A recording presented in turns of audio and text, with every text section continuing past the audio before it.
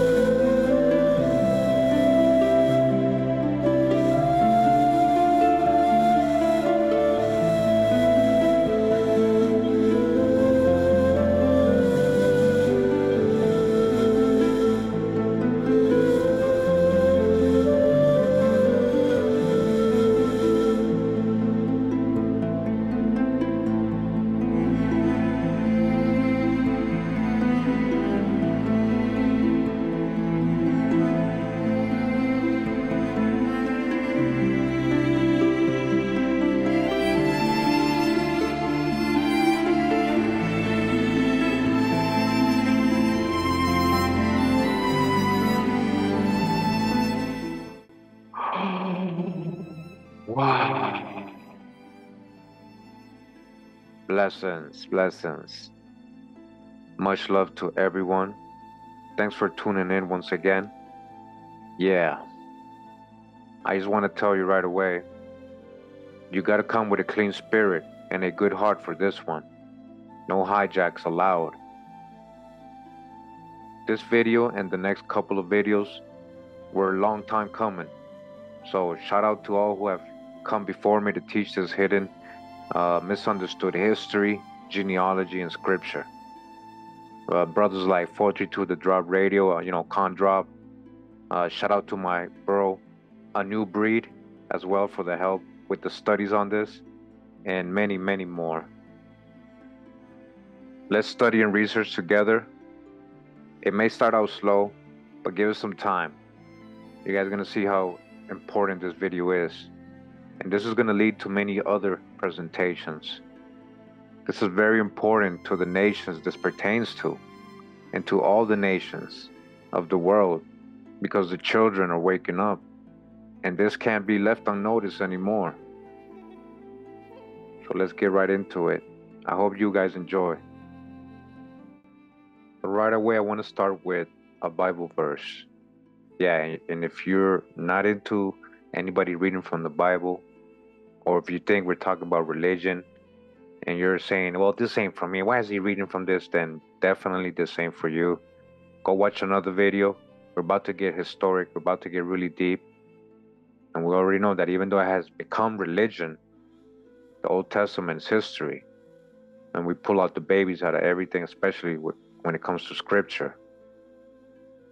There was one promise and prophecy made for the line of Judah. It's in Genesis 49, 10, 11. I'm going to read it real quick. It says here, the scepter shall not depart from Judah, nor a lawgiver from between his feet, until Shiloh come, until the Most High come. And unto him shall the gathering of the people be. All right, the gathering of the people, the lost people.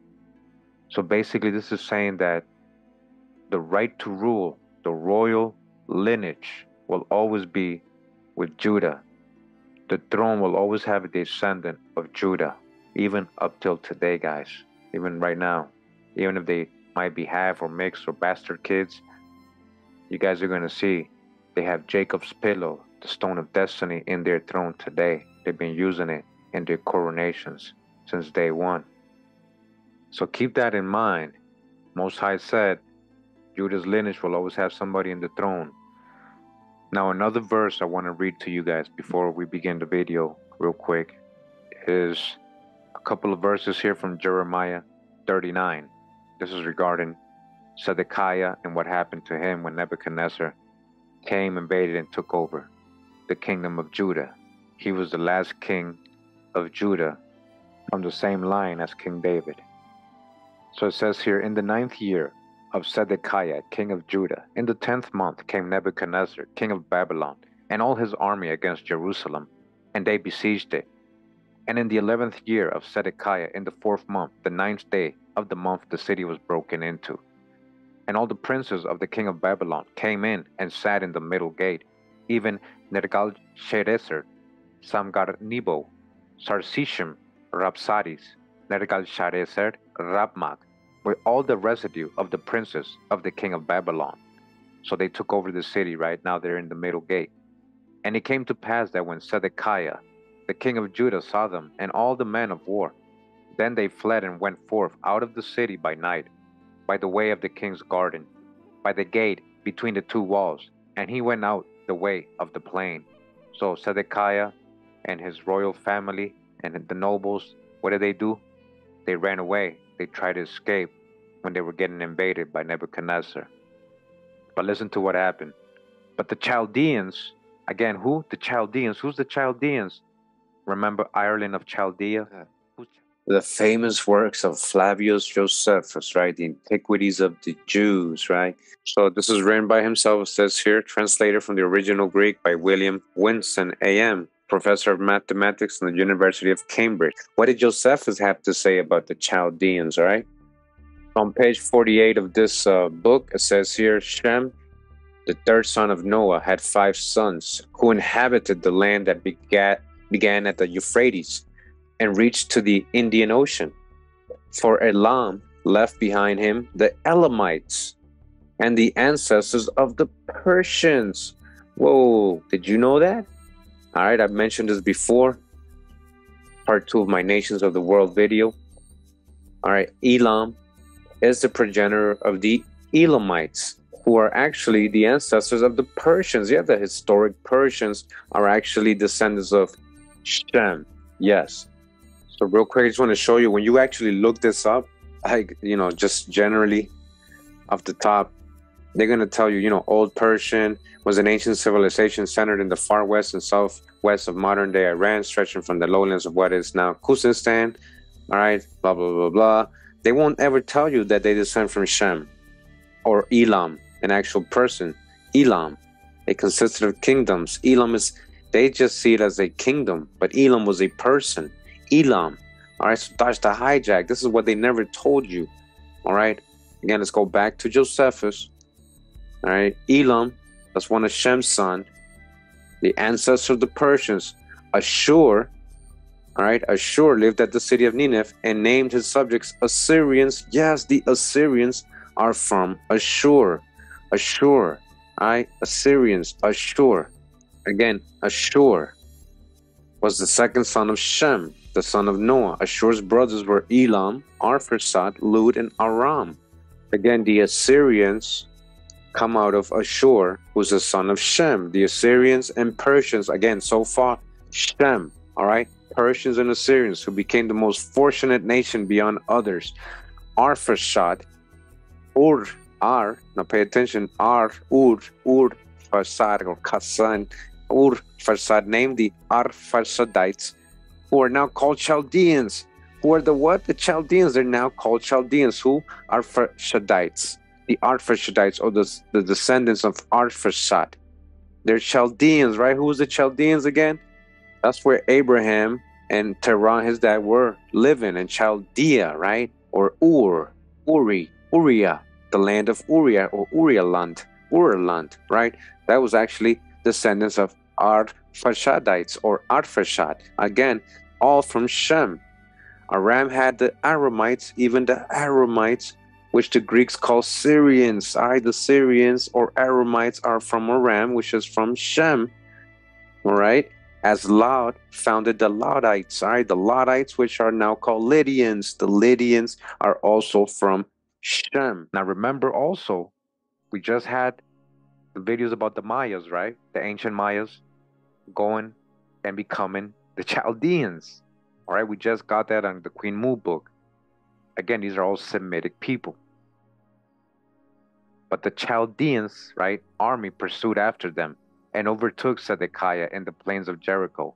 And when they had taken him, they brought him up to Nebuchadnezzar, king of Babylon.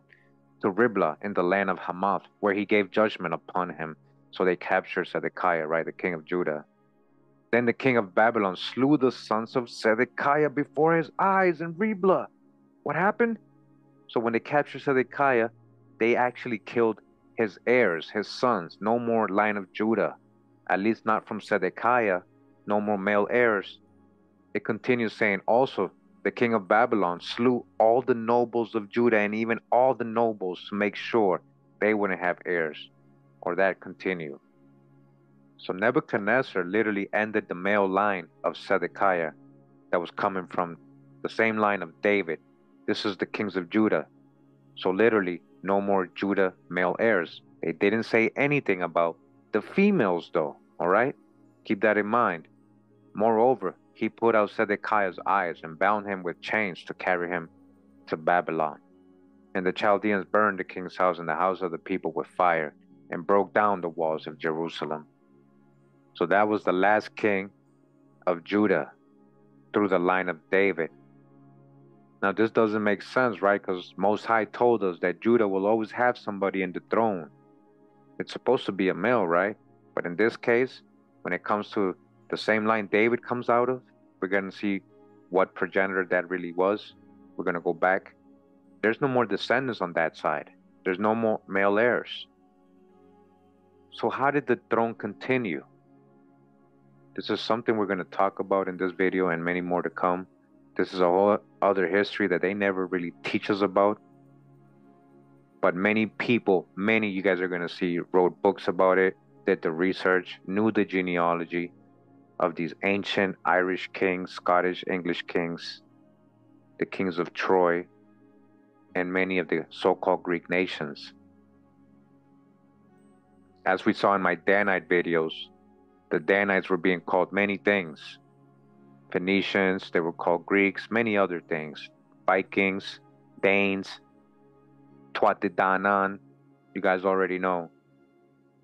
So part of the presentation today, we'll be talking about the survivors, the princesses, the females, and the role Jeremiah played with them, and also another line of Judah.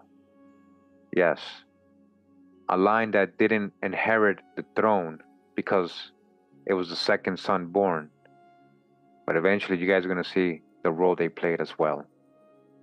So keep these two verses in mind so you can understand what happened before the Exodus out of Egypt and during the Exodus after. We will read from the book England, the Remnant of Judah, and the Israel of Ephraim, the two families under one head, a Hebrew episode in British history, by the Reverend F.R.A. Glover, M.A., late chaplain to the consulate at Cologne. This is from 1881. Part 1, The Signs of Judah. Chapter 1. In the system of polity of England, there are three prominent and very important matters: a material fact, an hereditary descent, and heraldic blazon. If these things exist, there is no denying them. They do exist. There is a cause for their existence. These things are all Eastern. The first is Jacob's stone. The second, the descent of the monarch enthroned on it, assumed. The third, the standard of the lion rampant, manifest. If these things came from the East, they must have been brought. Who brought them? They are all Hebraitish. The first, manifestly, as its name implies. The second, provably so. The third is the standard of the tribe of Judah. The bringer of them must, therefore, have been a Hebrew, and undoubtedly one of note and power. Viewed collectively, these things have great significance, and may have or exercise an important influence on present and future events, the which indeed must be the case, if the character, the power, and the mission of the bringer of these things from Judea be taken into account. From Judea? Where's the true Judea? Promised Land? America? For it will be seen by a variety of circumstantial evidence that this bringer was no less a person, and no other than the illustrious prophet Jeremiah, okay? Yes, Jeremiah, from the Bible, Old Testament. Remember, Jeremiah was the one who was there and prophesied to King Zedekiah when he got taken over by Nebuchadnezzar and his sons got killed and all the males of Judah. Only the females survived. Yes, we're going to see Jeremiah had a big role in preserving the line of Judah in Europe. The man destined by God in his early days to foretell and to aid in the outrooting of the polity and kingdom of Judah, as he was equally in his latter days to help to plan and to build the same elsewhere. And this can be proved not because of a certain tradition affirms that the prophet was in Ireland as the instructor of one of its greatest kings, but because the three premises admitted nobody but Jeremiah could have conveyed them thither, or bringing them have established the stone so as to accord with the terms of the tradition concerning it. The legend of the stone and the tradition is that wherever that stone might be, a scepter should be with it until it returned to the east whence it came. A tradition confirmed as to the eastern origin of the stone by the discovery now. So real quick, when they mean east, they mean coming from the promised land, what they're calling the so-called east. But remember, if you go the farthest east, you end up in America, all right? Just follow Marco Polo. So a tradition confirmed as to the eastern origin of the stone by the discovery now that its name failed, which was thought to be Irish, is Irish only inasmuch as it is adopted from the Hebrew, and as to its prophetic aspect and not contradicted hitherto by subsequent events connected with it, although traversing a strange and checkered course for upward of 2,400 years. For the stone has still a scepter belonging to it, even that of the mightiest nation on the earth, a nation of nations, truly even so a nation of nations. And the ruler who is enthroned thereon can claim to descend from the kings of the race then and there set upon it. And who shall say that it is not to go back to that east whence it came, in honor and power, even as it emerged from it, out of a disaster and woe, that those that sowed in tears shall not have a joyful harvest?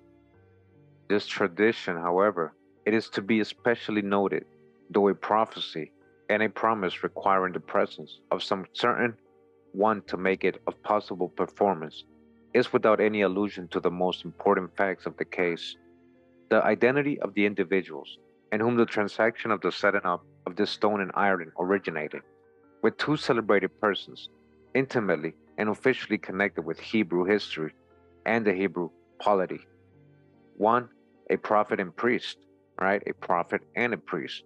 The other, a woman, a princess, all right? We're just talking about the princesses of Judah. A state of things which is only now, at this moment, 1861, being first openly exhibited to man, and which the proof being based upon material and historical data, now first drawn from the obscurity of a language which concealed them and placed them in juxtaposition. He, man, is called upon, finding out and searching into the reason of things, being as they were and are, to consider with relation to their practical bearing on present and future events. Why? Since they establish as an historical fact that England is the remnant of Judah.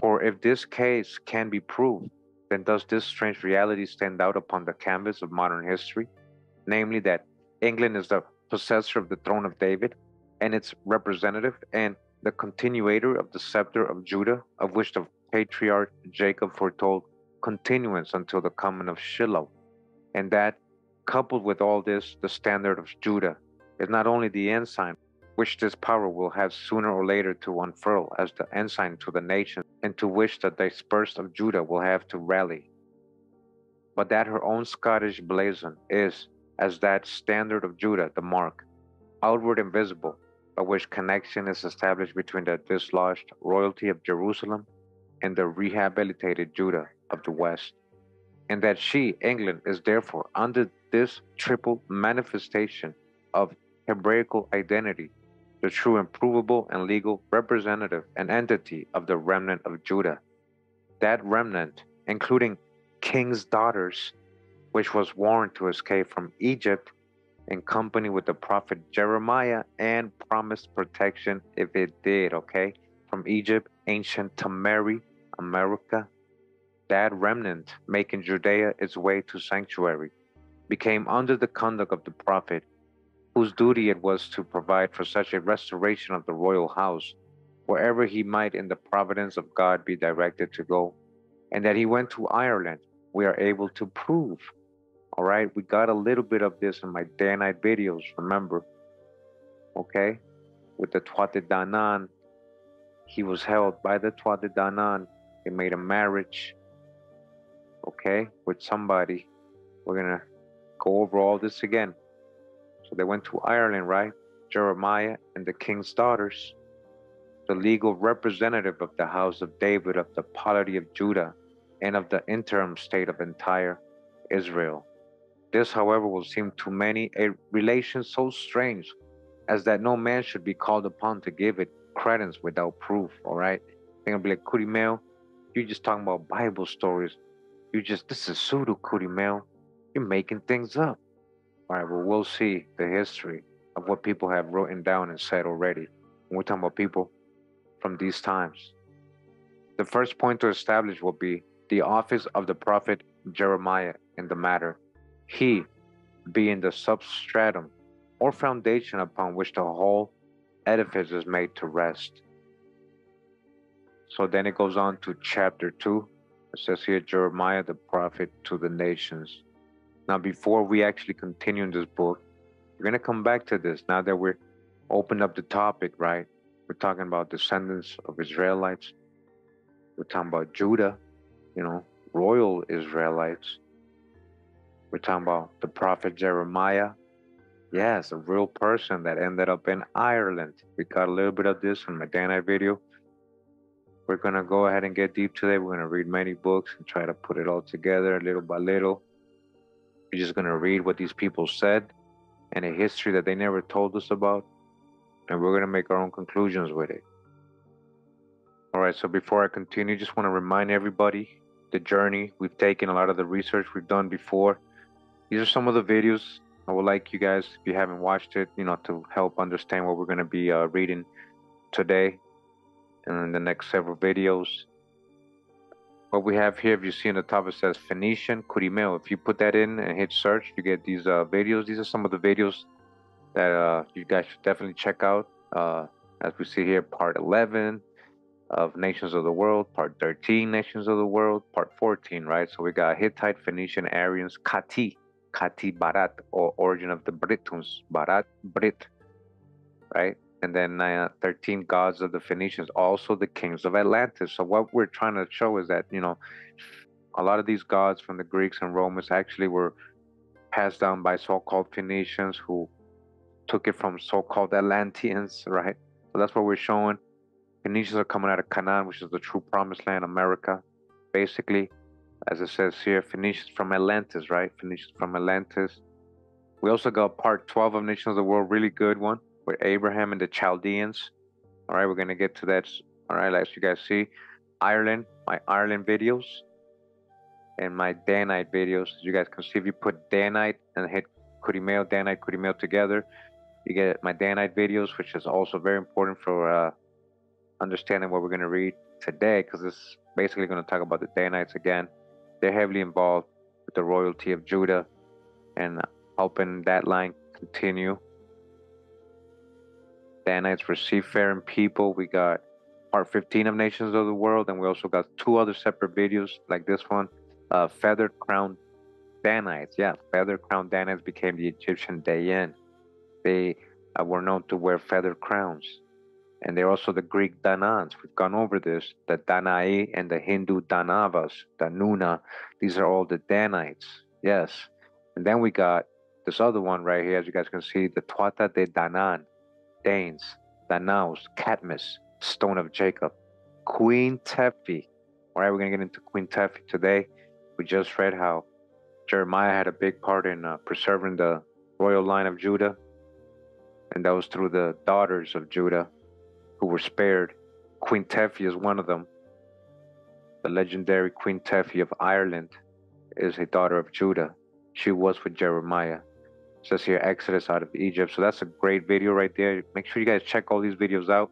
We might go over some of the information on we've gone over in these videos, but make sure to check those out. If you put Ireland, Curimeo, Chaldees, you get my Ireland or of the Chaldees series, also great. And it helps you understand because we're dealing with Ireland and the British Isles, uh, who was the descendants of Arphaxad. It's not just through Selah, but he had other sons, and those descendants eventually became known as the Chaldeans. That's why Abraham's people are living in Chaldea, which is ancient Ireland, or the British Isles right there. So you got all three parts right here ready for you to watch. All right, and then you got Chaldeans of Arphaxad, Ur Kasdim, or Keset, Shem, Abraham's genealogy. So make sure to check out all these videos. Of course, I got a lot more, but you guys will see how it all connects with what we're going to read today. All right, so I hope you guys don't mind. We're going to do a lot of reading today. We got another book here we're going to get into. This book is called Anglo-Israel, or the Saxon Race, proved to be the lost tribes of Israel, in 9 lectures by the Reverend W. H. Poole, LLD. All right, we're going to probably belly flop to the second lecture, right? As I was skimming through this book, I noticed this part right here where it says Tarshish. Very interesting. He actually quotes a lot of Bible passages and other histories when dealing with the Phoenician traders, as we see here. The Isle of Tarshish, or Tarshish is an island or isle. There was a lot of trade going on with Tarshish, and they were going to get precious metals there in biblical history and also in ancient history and other writings. For example, he says in Ezekiel 38:13, it is said that in the latter days Sheba and Dedan and the merchants of Tarshish with all the young lions thereof were to be associated in commerce and in war. It says here, in view of the overthrow of Tyre, Isaiah wrote in 23:1, how, O ye ships of Tarshish, he says, it was revealed to them from the land of Chittim. The message came to Javan and Dan, which is England and Ireland. All right, Javan, sons of Japhet. Yeah, originally all that area was given to Japhet's kids. Across the Straits of Dover from France, as we call it, in the next verses, be still ye inhabitants of the Isle, to whom the merchants of Sidon that pass over the sea have replenished. All right, so it's a lot of commerce going on with Tarshish. He says here, the escaped of Israel and the preserved of Israel were sent over to Tarshish, and the Lord promises them 4 things: the comely and the beautiful, the excellent and the glorious. It says here, it is said in Psalms, what's that?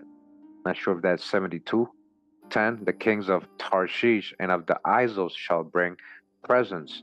The people on the Isles of the West were always a noble, generous folk. All right, Isles, so British Isles. It says here, of Tyre it is said, Javan was thy merchant in all riches, with silver, iron, tin, and lead. They traded in thy fairs, and Dan, Ireland, and here associated with Javan of England. In the same chapter it is said, the ships of Tarshish did sing of thee in thy market, and thou wast replenished. All right, so basically what he's trying to point out is it's matching the history of the British Isles, the trade they had going on with ancient peoples, metal, same thing. It all matches the biblical stuff what Tarshish was. Jeremiah 10:9 tells us that silver spread into plates was brought from Tarshish. All historians know that the Western Isles supplied the East with all manner of elaborately wrought metals of gold and silver and brass, bright iron and tin, right? So that's even historic. It matches historical accounts of this area. Turn to Homer, Book 18, and read a free translation describing the smelting operations going on in the foundries on the Tarshish Isles, or Isles of Tarshish. All right, even Homer wrote about it. So it says, Baal worship and Judaism had formed an alliance on the Western Isles at this time under the name Druidism. All right, so so-called Hebrews had something to do with Druidism. All right, we're gonna get more into all this. And this was the prevailing religion in those countries. To Tarshish, Jonah was bound. All right, so he's saying that's where he went. All right, so we go to a part that says here, God with Israel. And he quotes a lot this person, Sharon Turner, which wrote a very historic scholarly book. There's this one right here. It says here, The History of the Anglo-Saxons, comprising the history of England from the earliest period to the Norman conquest, by Sharon Turner. All right, this is volume 1. This is from 1820. This is almost 1700s. He says, Sharon Turner states that although the Saxon name became on the continent the appellation of a confederacy of nations, yet at first it denoted a single state, and it appears they were so much isolated that the Romans did not come into contact with them, though continually devastated by fire and sword, the people intervening between them and the Saxons. Continuing, he says, as to the Angles and Eochaidh, their names were simply territorial appellations. Angles and Angulos, example, the Angles, the shape of the land they had been occupying, in Eochaidh from their land jutting out into the sea. That the Saxons, Eochaidh, and Angles were kindred nations and of the same people, I think all admit. It is clear from the identity of their language, and on ethnological grounds they were branches of the same stock, with some dialectic differences of pronunciation, but no real diversity of language. An ancient historian says the Eochaidh were Hebrews of the tribe of Dan, all right? Just like we actually learned in my Danite videos. Make sure to catch those videos again. And that the Eochaidh, Angles, and Saxons were kindred nations. So if all these people are, from the tribe of Israel, sons of Jacob, then yeah, they would be kindred nations. So again, he's quoting a source right here. You guys can go look for it. What makes this statement the more valuable is the fact that the tribe of Dan had two portions in Israel, one on the seacoast, the other inland near Lebanon. We must therefore naturally expect that the one portion of the tribe of Dan should appear with this division of their brethren, the other having escaped and arrived in Ireland some centuries before and were known as the Tuatha De Danann. All right, we went over this again in my Danite videos. This is real history right here. The Saxons are represented in Brewer's Historical Atlas as telling their own story. Thus they came, they said, of the three stouter people of Germany. Example, the Saxons, Angles, and Eochaidh. That's where they came from.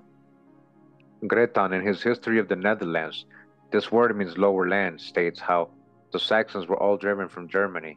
Clotaire II exterminated any who remained behind, that he caused every one of them to be beheaded who exceeded the height of his sword, and thus he drove them out of Europe. I wonder if he was a Roman.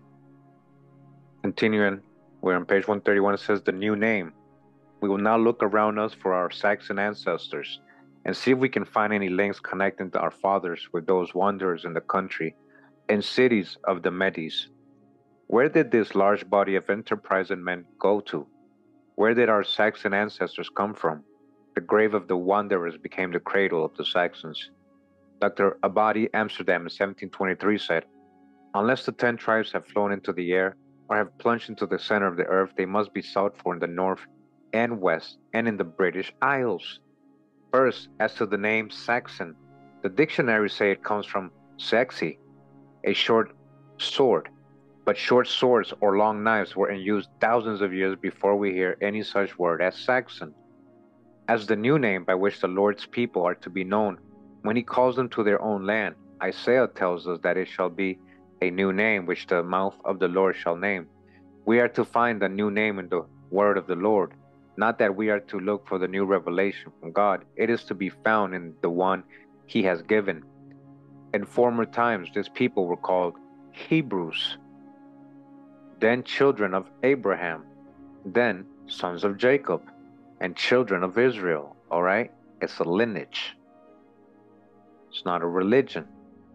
But as we come down the stream of time, we find they are called sons of Isaac. Isaac. In the closing books of the Old Testament, we find the new name. This also had been clearly revealed by God to Abraham when he made the promise, for he said in Genesis 21:12, and Isaac shall thy seed be called. This passage has been repeated on and on through the ages until Paul tells us, and Isaac shall thy seed be called. Also, and Isaac shall thy seed be called in that passage. How in Isaac? Drop the letter I, which is very common in the East, and we have sack. All right, pay attention to this part, guys. All right, drop the letter I from Isaac. I remember Isaac, if you guys don't know, is a son of Abraham. He is the father of Jacob and Esau. So when you're saying you're a line of sack, right, of Isaac. You're from the line of Isaac. So again, if you drop the I, we have Sac. The letter C is often found turned to K and often to X. So we have Sax, which with their termination ons gives us Saxons, Isaac's sons, okay? Isaac's sons, the sons of Isaac, which is Jacob, right? Meaning Israelites, the sons of Isaac. But don't get that confused, because that also can include Esau. But that's a big drop right there. You know, it's not us making this up. Says Dr. W. Holt Jade says the word Saxon comes from son of Isaac. Son of Isaac, by dropping the prefix I and adding the affix ons. He gives us Sac, Sock, Sock, Sax, Saxon, Saxon, and Saxon. He shows that in most of the Eastern languages, sons of is written Sunia. Okay, so again, remember Jacob is a son of Isaac. Jacob is Israel. As with us in Scotland, Mac means son of, thus MacDonald, son of Donald, and Fitz in England, thus Fitzwilliam, son of William, and O in Ireland as O'Connell, Abu in Arabian, Bar in Hebrew, Ben in Persian, Ap in Welsh, Ez in Spanish, Von in Germany, Von in Dutch. So in the East, Saxonia means sons of Sac or sons of Isaac. Saxon, right? Saxon. It is a little curious to glean from the history of those ancient nations and from the stone monuments of those early times, the various forms in which this word is to be found. I will here insert a few from a list of my own, gleaned from ancient history, found on tombs, tablets, monuments, and inscriptions in various languages. Now he goes and quotes, "Now therefore hear thou the word of the Lord." This is from Amos 7. "Thou sayest, prophesy not against Israel, and drop not thy word against the house of Isaac." The house of Isaac. House of Isaac, sons of Sac, and he got all these different, look at this, Sakai, the Ben Sakai. So the Sakai, Saka, that's Isaac. Sakai, Sunai, Saxi, Sak, Saki, Sacha, Saka, Sakus, Saxo, Saxonia, Saxons, Saxon, Saxony. All right? Sons of Isaac. You guys get it? They gloried in being Isaac's sons. A simple change of accent makes the Isaac's sons and dropping the initial vowel, which forms no part of the root of the word and represents a jot, the smallest letter of the Hebrew alphabet, it becomes Saxons, which combined into one word is Saxon, or X is equivalent to CS. Thus, we have a simple and natural origin in Isaac. All right? That's what Saxon comes from. Isaac. It is a fulfillment of the promise to Abraham. In Isaac shall thy seed be called, because through Isaac Jacob came, and through Jacob the 12 tribes of Israel. That's why. That's the fulfillment right there. When God gave to Abraham the promise of the many nations, he named their father the child of promise. Sarah, thy wife, shall bear thee a son indeed, and thou shalt call his name Isaac. When the strife arose between Sarah and Hagar, God commanded him to hearken to his wife and name the nations of promise, as he had formerly named the child of promise. In Isaac shall thy seed be called. The promised seed, embracing the many nations, are called in Isaac, okay? Not Ishmael. That's what they're telling you right here. Not Ishmael and Isaac. They are named from him as well as descended from him. Hence the company of nations, a confederation. Promised to Jacob are called the Saxon nations. This name appears in various forms in history, but with the same radical significance. Max Muller shows that Sunu is the Sanskrit and Suna, the Saxon, for son. Hence the word in its early form in Sakasuna. All right, Sakasuna, that's Isaac's son. By the Greeks, they were called Sakia. Sakia. By the Romans, Sakae, and afterwards Saxons. All right. They was just referring to the sons of Isaac. All these are patronymics, meaning sons of Sakor, Saka, two forms of Isaac. John Milton, in his History of Britain, thus speaks of the Saxons. They were a people thought by good writers to be descended of the Sakae, a kind of Scythian in the north of Asia, thence called Saxons, or sons of Sakae, who with a flood of other northern nations came into Europe toward the declining of the Roman Empire, as soon as they conquered the Romans, right? Against the sons of Isaac, sons of Sakae.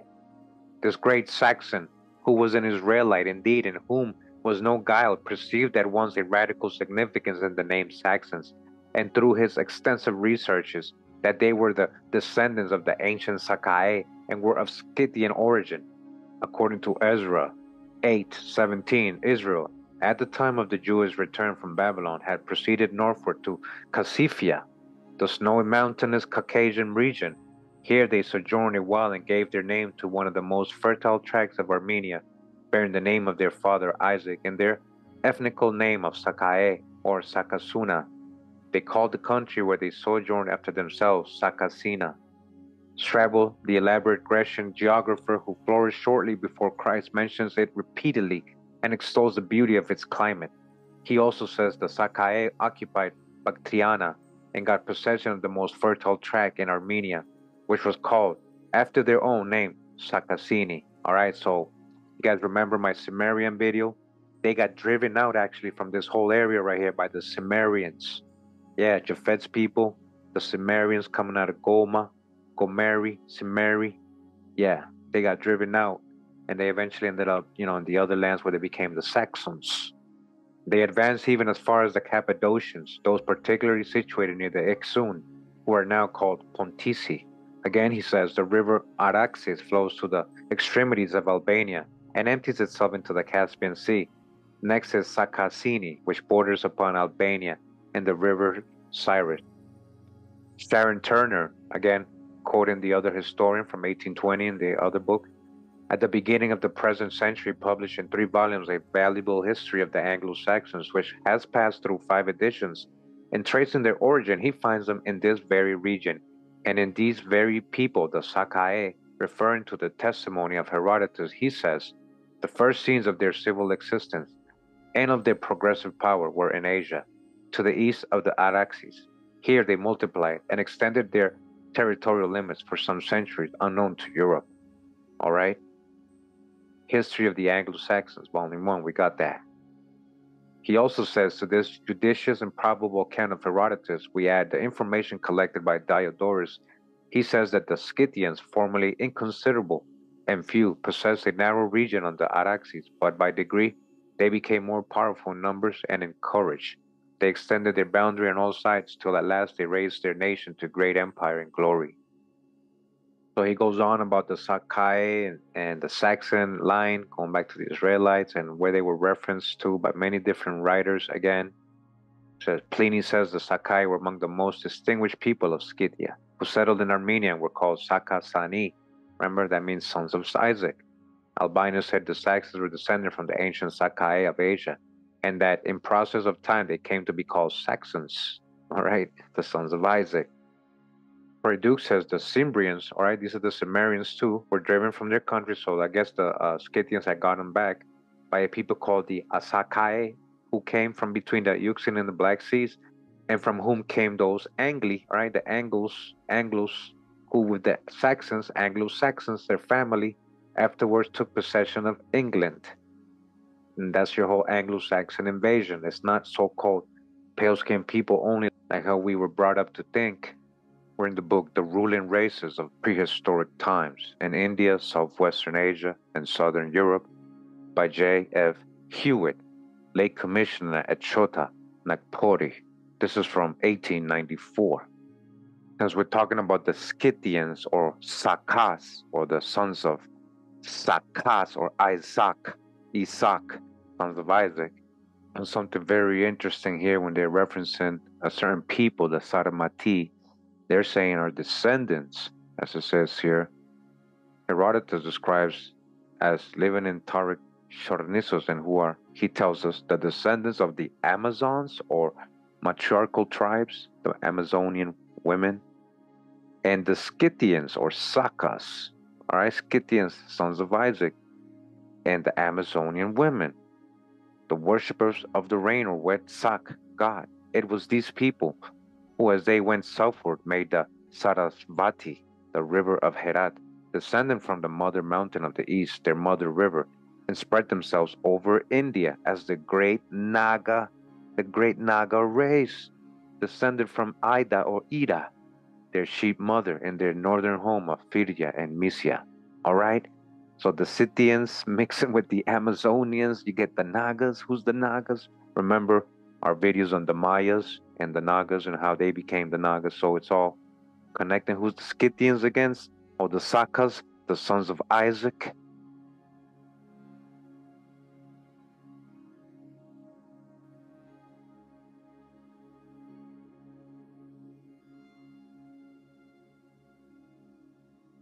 All right. So remember, I'm skimming through this book. I want to get to some other parts. A lot of stuff to read here.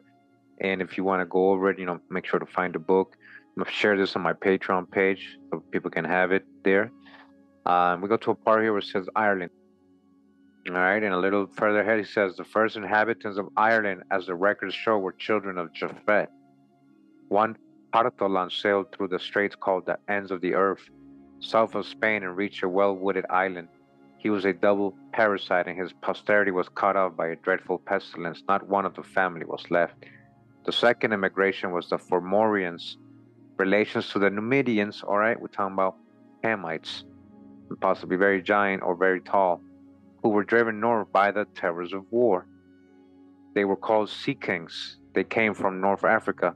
That's what it's assumed, because they know they are of dark complexion, so they try to Africanize them. But I believe they are part of the Phoenicians, of people coming out of Canaan, Hamites coming out of Canaan, the true Canaan. The next wave of people that visited Jardishland or Ireland was a people called Baal Goy. They were worshippers of Baal, the sun god. They were of the old Hebrew stock and had fled from the wars in the east. Their leader's name was Nemed. They came through Europe from the Black Sea, through the great wilderness, as it was called, to the Baltic, and thence to the land of sunsetting. They cleared 12 plains of wood, built 2 royal forts, established Baal worship, and exterminated the Fomorians. These people were called Vid or Fieldbolg, or by others Vidi Pelgic, which means Belgic men. Dr. Moore derives the name from Balgoy. The round towers in Ireland and other monuments prove most plainly that one time Baal was worshipped here. Another wave of strangers from the east came to Ireland. Those persons came from the Mosaic or Moesia, sometimes called Moesia, near Trass. All right, so he goes over a lot of the people coming into Ireland. Some of these we've gone over. It says an expedition from Hispaniola, now Spain, under 8 sons of Milesius, right? The Milesians, landed in the southwest of Ireland. 5 of the sons were lost in a terrible storm. Heber, father of the Aberites, fell in battle on Grisho, Kings County. Hedemon, his brother, fixed his residence at Theomore, now Tara. A race of 20 kings of the same family came and went until the crown descended to Ola Fola of the family of Ir. He commenced his reign about 900 BC. He organized a grand triennial meeting of the chiefs, which he named Fez. This meeting was composed of chiefs, priests, and bards, Fez, and it met at his castle in Tara. He caused a record to be made of the national events in a volume which was named the Psalter of Tara. Copies of these poetic records are still in existence. He reigned for 40 years with great honor and died a natural death, a very unusual circumstance in those times. His son reigned 17 years and died in the same manner. During the next 260 years, 31 kings wore the honors of royalty, and all but 3 of them fell in battle. Then he talks about the Danans. All right, we got this in my Danite video. The next company of newcomers was the Tuatha de Danann, or tribe of Dan. They were spoken of as accomplished soothsayers, necromancers, etc. Could quell storms, cure diseases, work in metals, foretell events, forge magical weapons, and prove themselves mighty in war. The first company of the Danann settled near Londonderry, and after a time they went to England, then called Javon. All right, England was called Javon. They also visited Scotland. Hearing of African pirates, they meant the Formorians, right? Not necessarily African. They came again to Ireland and sent the pirates out of the country and out of time, and then held the country, as Buchanan admits, for 197 years. Talking about the Tuatha Dé Danann, the tribe of Dan. About or during this time also came another company of the Tuatha Dé Dananns, bringing with them a prophet of the Lord from Jerusalem. All right, we're talking about Jeremiah and Simon Baruch, and a good company of the royal household. With a royal outfit of these, we shall give minute information speedily. All right. So all of a sudden, right, we read this whole book and we got to the same part in the other book we've read earlier. Again, remember, we read part 1 of the other book, England, the remnant of Judah, and Israel of Ephraim.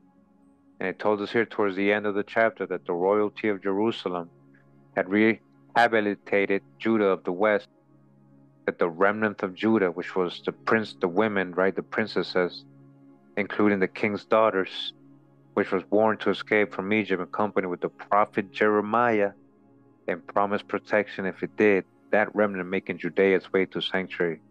All right. So real quick, again, we're in the book England, the remnant of Judah, and the Israel of Ephraim. We're coming back to this book, all right, by F.R.A. Glover, M.A. And this is, again, chapter 2, and he's going on about Jeremiah, the prophet to the nations, to build and to plant, where such an important part is attributed to the prophet Jeremiah as the rehabilitation of an embryo kingdom of Judah and Ireland, an event involving immense consequences.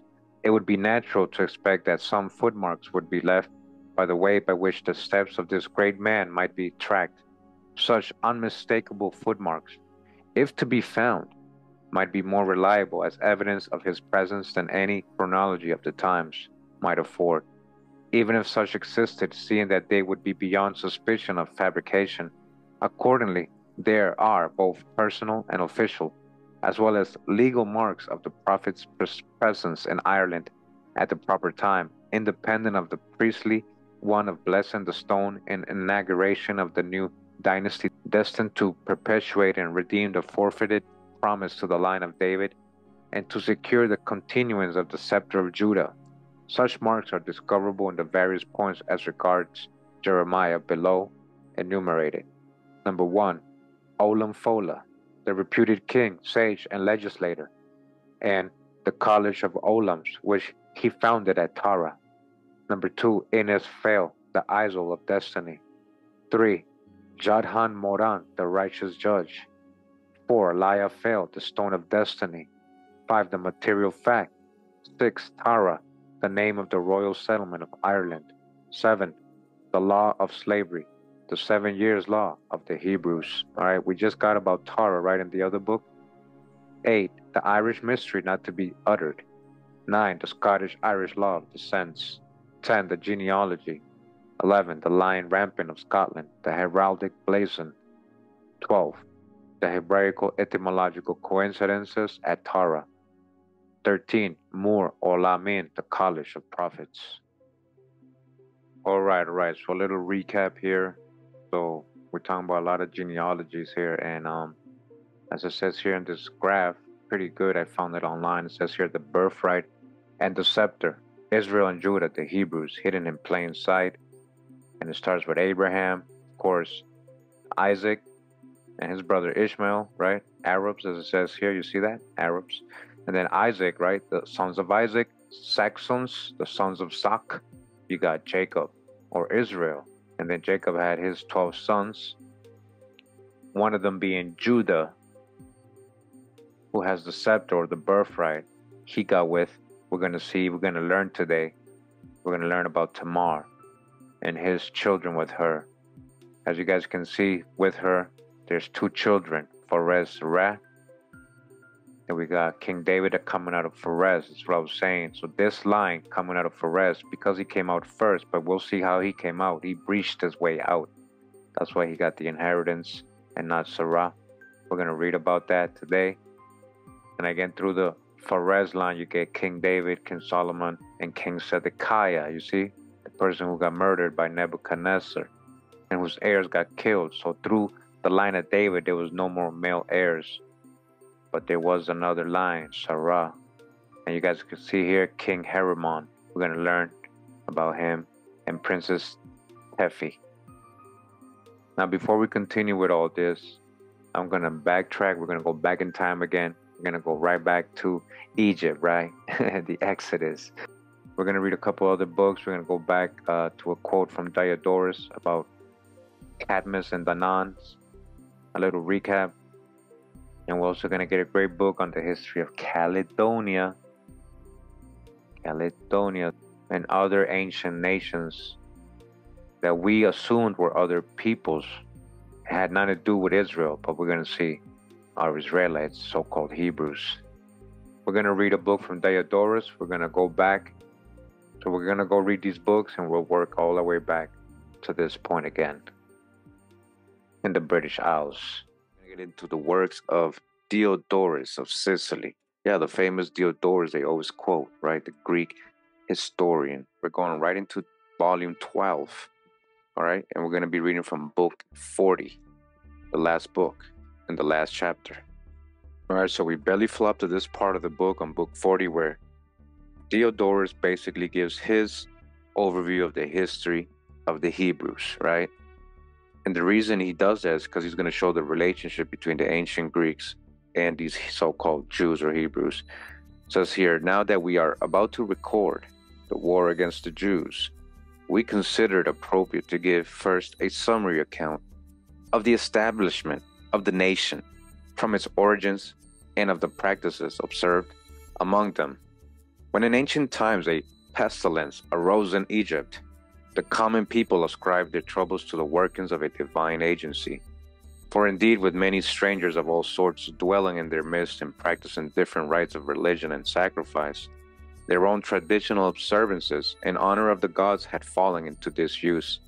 Hence, the natives of the land surmised that unless they removed the foreigners, their troubles would never be resolved. All right? So Diodorus is talking about literally the plagues of Egypt that we read about in the Bible. You know, what we read about Moses doing with the help of the Most High, with the staff and everything, so that Pharaoh can let his people go. Now, the way Diodorus is writing about it, he's saying there was a pestilence and that they were causing trouble to the native population, the Egyptians, right? Descendants of Mizraim and Cush. He don't mention that they were actually enslaving these other people that they wanted to get rid of. We know the other side of the story. So they wanted to get rid of the so-called Jews or Hebrews, right? These foreigners in Egypt. At once, therefore, the aliens were driven from the country, and at the most outstanding and active among them banded together, and, as some say, were cast ashore in Greece and certain other regions. So listen to what Diodorus is letting you know, that during the Exodus, right? Literally, this is what he's talking about. They weren't driven out from the country. They left. They rebelled and freed themselves from bondage out of Egypt. They left to help with the Most High. And Diodorus is letting you know that during this Exodus, right, of the Israelites, Hebrews, they banded together, and some say were cast ashore in Greece and certain other regions. Their leaders were notable men, chief among them being Danaus. Okay, Danaus. Danaus in Greek mythology was the king of Libya. His myth is a foundation legend of Argos, whose the Argives is Danites too, as one of the foremost Mycenaean cities of the Peloponnesus and Homer's Iliad. Danan's tribe of Dan, or Danaus, the Argives. Again, Danaus and the Danans are the Danites. They did come out of the Exodus. And also Cadmus, yes, the historical, mythical Cadmus, right? In Greek mythology, Cadmus was the legendary Phoenician founder of Boeotian Thebes, the founder of Thebes, okay? Cadmus, an exiled Israelite. I'm not the one saying that. Diodorus is telling us Danaus and Cadmus, they're supposed to be mythical people, half gods, And like I've been showing you, these Greeks turned a lot of these antediluvian people characters into gods and created a mythological story about their origins. But again, Phoenician Cadmus, who's the Phoenicians? Remember my Nations of the World day and night video? So who are the Phoenicians? You always got to really study that. Get specific when they're saying Phoenician. Either way, Phoenicia, the land of Phoenicia, was in Canaan, the promised land. That was in America. You already know these people wore feather crowns. We got that on the last video. So Diodorus is letting you know, again, they became leaders and notable men. These people coming out of the Exodus from Egypt, these Israelites, like Danaus and Cadmus. But the greater number were driven into what is now called Judea, which is not far distant from Egypt and was at that time utterly uninhabited. The colony was headed by a man called Moses, outstanding both for his wisdom and for his courage. So who are we talking about? Judea, Moses, people coming out of Egypt, same people that Danaus and Cadmus came out of. This is Diodorus letting you know, supposedly in the 1st century BC, according to their hijacked chronologies, right? But they're letting you know still who these people are. Again, confirming what we've been already going over. On taking possession of the land he founded, remember that it wasn't Moses exactly who reached Jerusalem, but Joshua, his successor. Besides other cities, one that is now the most renowned of all, called Jerusalem. Now listen to Diodorus's telling people about Jerusalem like they've never heard about it. This is a very old primary source, letting you know who Danaos and Cadmus people are, the same people who founded Jerusalem, who followed their leader Moses, who came out of Egypt to marry the real Egypt, America, to marry. We're in the book, The Ruling Races of Prehistoric Times in India, Southwestern Asia, and Southern Europe by J.F. Hewitt, late commissioner at Chota, Nagpuri. This is from 1894, page 517. In regard to the Dorian Confederacy, it says here, the nation who worshipped Apollo, the Dorian god, were a people who made their year begin with the rising of Sirius at the summer solstice, and were the Dorian Confederacy of the Spartiates, or Spartans, the sown race, who were born from the teeth of the serpent sown by Cadmus. And it was they who were changed from an agricultural people into the great conquering warrior tribe, the most warlike of the Greek races, by the coming of the Cretan and Asiatic races of Dravidian stock called the Pamphili, or union of all tribes, the carefully drilled and organized confederacy of tribes, whose ethnological history I have analyzed in Essay 3. Alright, so who were the Spartans coming out of Cadmus, so-called Greeks? We already know Cadmus coming out of Egypt, an Israelite. We're on page 519 of this book. To the Mycenaeans, the Troyans, and Tyrians as a Semitic people. The whole scene, as told in mythic legend, speaks of the coming from the north of the young prophet god who was born in a land ruled by Semitic trading races.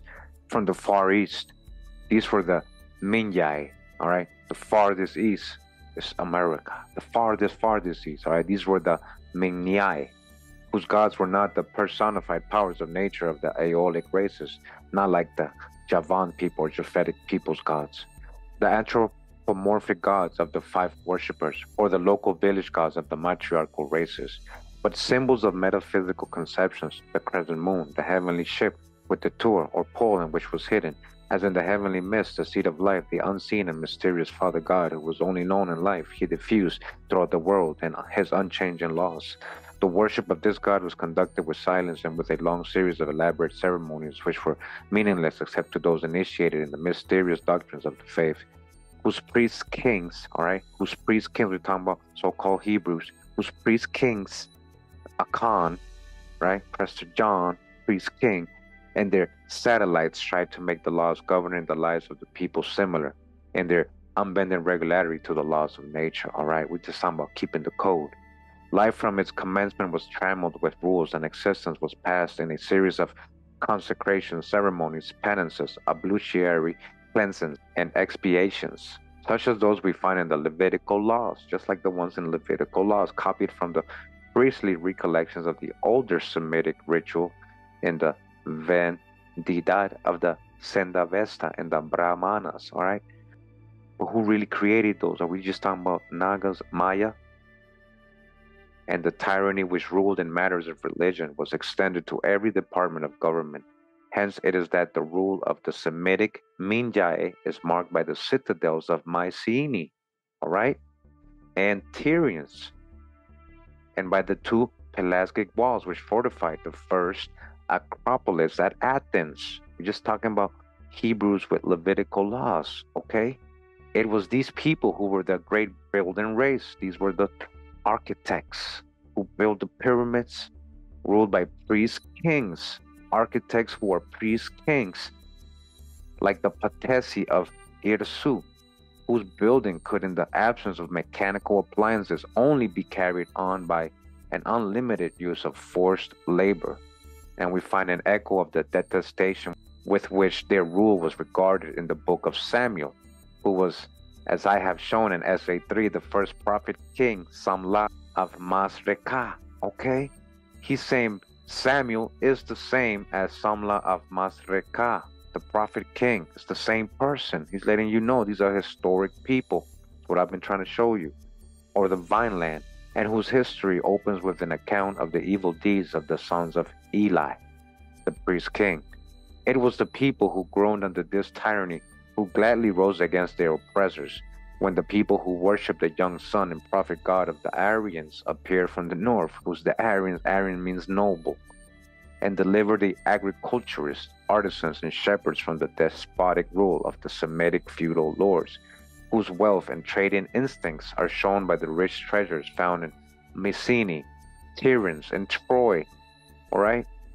These people are all related, and we're just talking about so-called Hebrews. It was these merchant princes who substituted the rule of the single king or tyrant with his myrmidons, the priestly caste of the Levites, for the tribal form of confederacy of two kings of Sparta, watched by the 5 Ephors. And it was they who introduced slavery and made the Phoenician sea rovers the suppliers of slaves throughout the Mediterranean countries.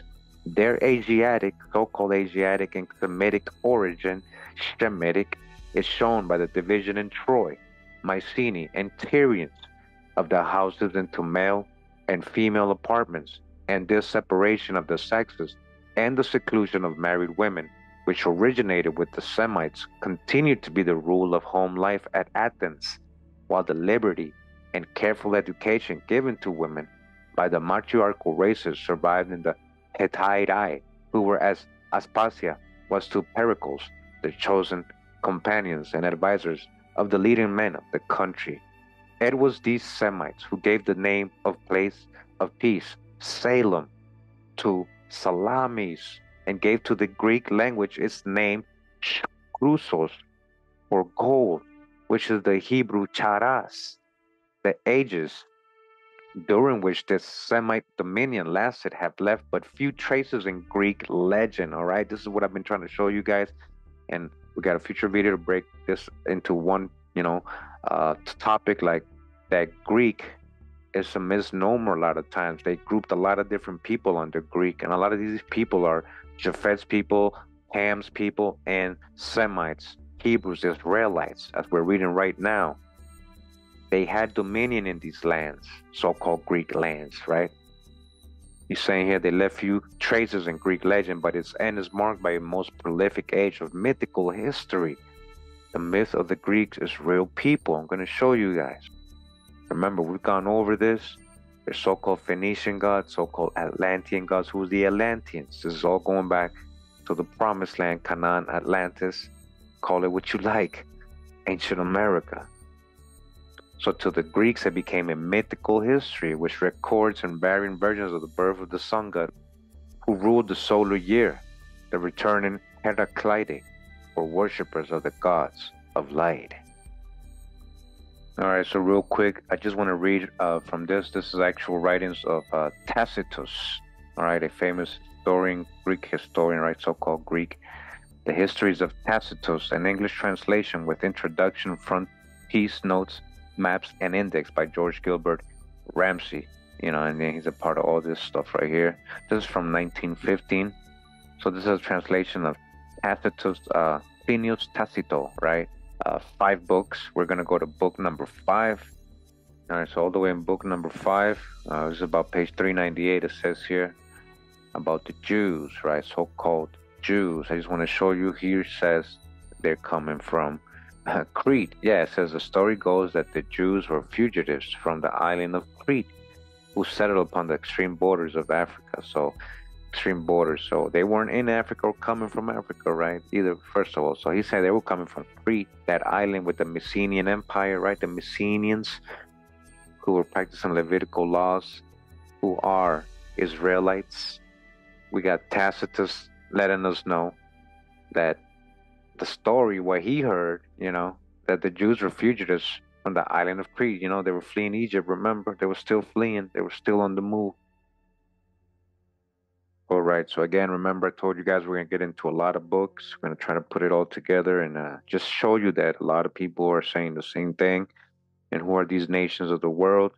Why were they fighting with certain other nations of the world? It all started making sense. And little by little, we start seeing, these so-called Hebrews or Israelites influence in history more and more and who they were in history. So let's continue. It says here, we're going to read from this book, Ancient History of Caledonia, written by Saint Chaldean and the other saints of the Chaldean faith, and chiefly by the Johnstones, who held the royal pen for many hundreds years, translated from the Latin by the Reverend Duncan MacGregor, published by John McLaren Seaman Dunnan. Before I continue, I just want to show you, in case you guys don't know what Caledonia is. We have mentioned it in my Ireland or of the Chaldees, Chaldee, Caledonian, Chaldee, Chaldee. Either way, Caledonia, says here, was the Latin name used by the Roman Empire to refer to the part of Great Britain that lies north of the River Forth, which includes most of the land area of Scotland. Today, it is used as a romantic or poetic name for all of Scotland. Caledonians, or Caledoni, or the Caledonian Confederacy, were a Brittonic-speaking Celtic tribal confederacy in what is now Scotland during the Iron Age and Roman eras. The Greek form of the tribal name gave rise to the name Caledonia for their territory. The Caledonians were considered to be a group of the Britons, who are the Britons, Brit, but later, after the Roman conquest of the southern half of Britain, the northern inhabitants were distinguished as Picts. Who's the ancient Picts, huh? Thought to be a related people who would have also spoken a Brittonic language. The Caledonian Britons were thus enemies of the Roman Empire, enemies of Edomites. So who are the Caledonians fighting the Romans, huh? Which was the state then administering most of the Great Britain. So the Romans had invaded. So they're, like the Picts and Britons, they're pre-Viking, pre-Roman. They were there from ancient times in these lands. Now we know where Caledonia is, right? So we got the history of Caledonia book we're going back to. And this book is from 1874. Just want to show you guys some of the contents here. There's a lot of info here. We're not going to read the whole book, but we're going to get to some parts here. Just want to show you what they start talking about right away, okay? And it says here, introductory, right? It says, pages 1, 2, the Israelites being oppressed by the Egyptians, several tribes escaped to the desert. They arrived in Greece and found the city of Troy. Who?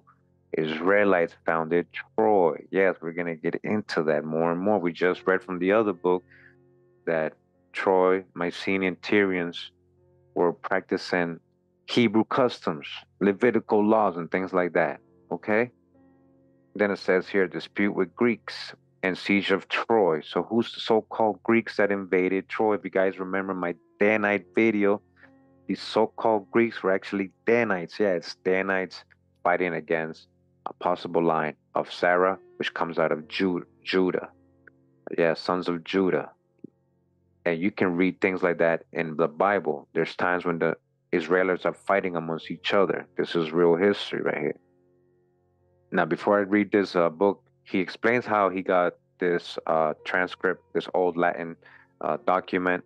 He says, I think it necessary to state how I became possessed of the original copy of the ancient history of Caledonia. I was a sailor on board a man of war, returning in 1842. I was one day sent on store duty to the Tower of London.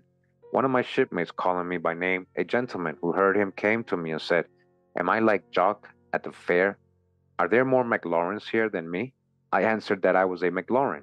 We became very intimate. He was master gunner at the tower, by name David McLauren. I remained there all night, and the topic of conversation happening to fall upon nationality, he informed me that he had seen a book in the shop of a Jew in Petticoat Lane with the word Chaldea, Chaldea, Caledonia, Chaldea marked upon it.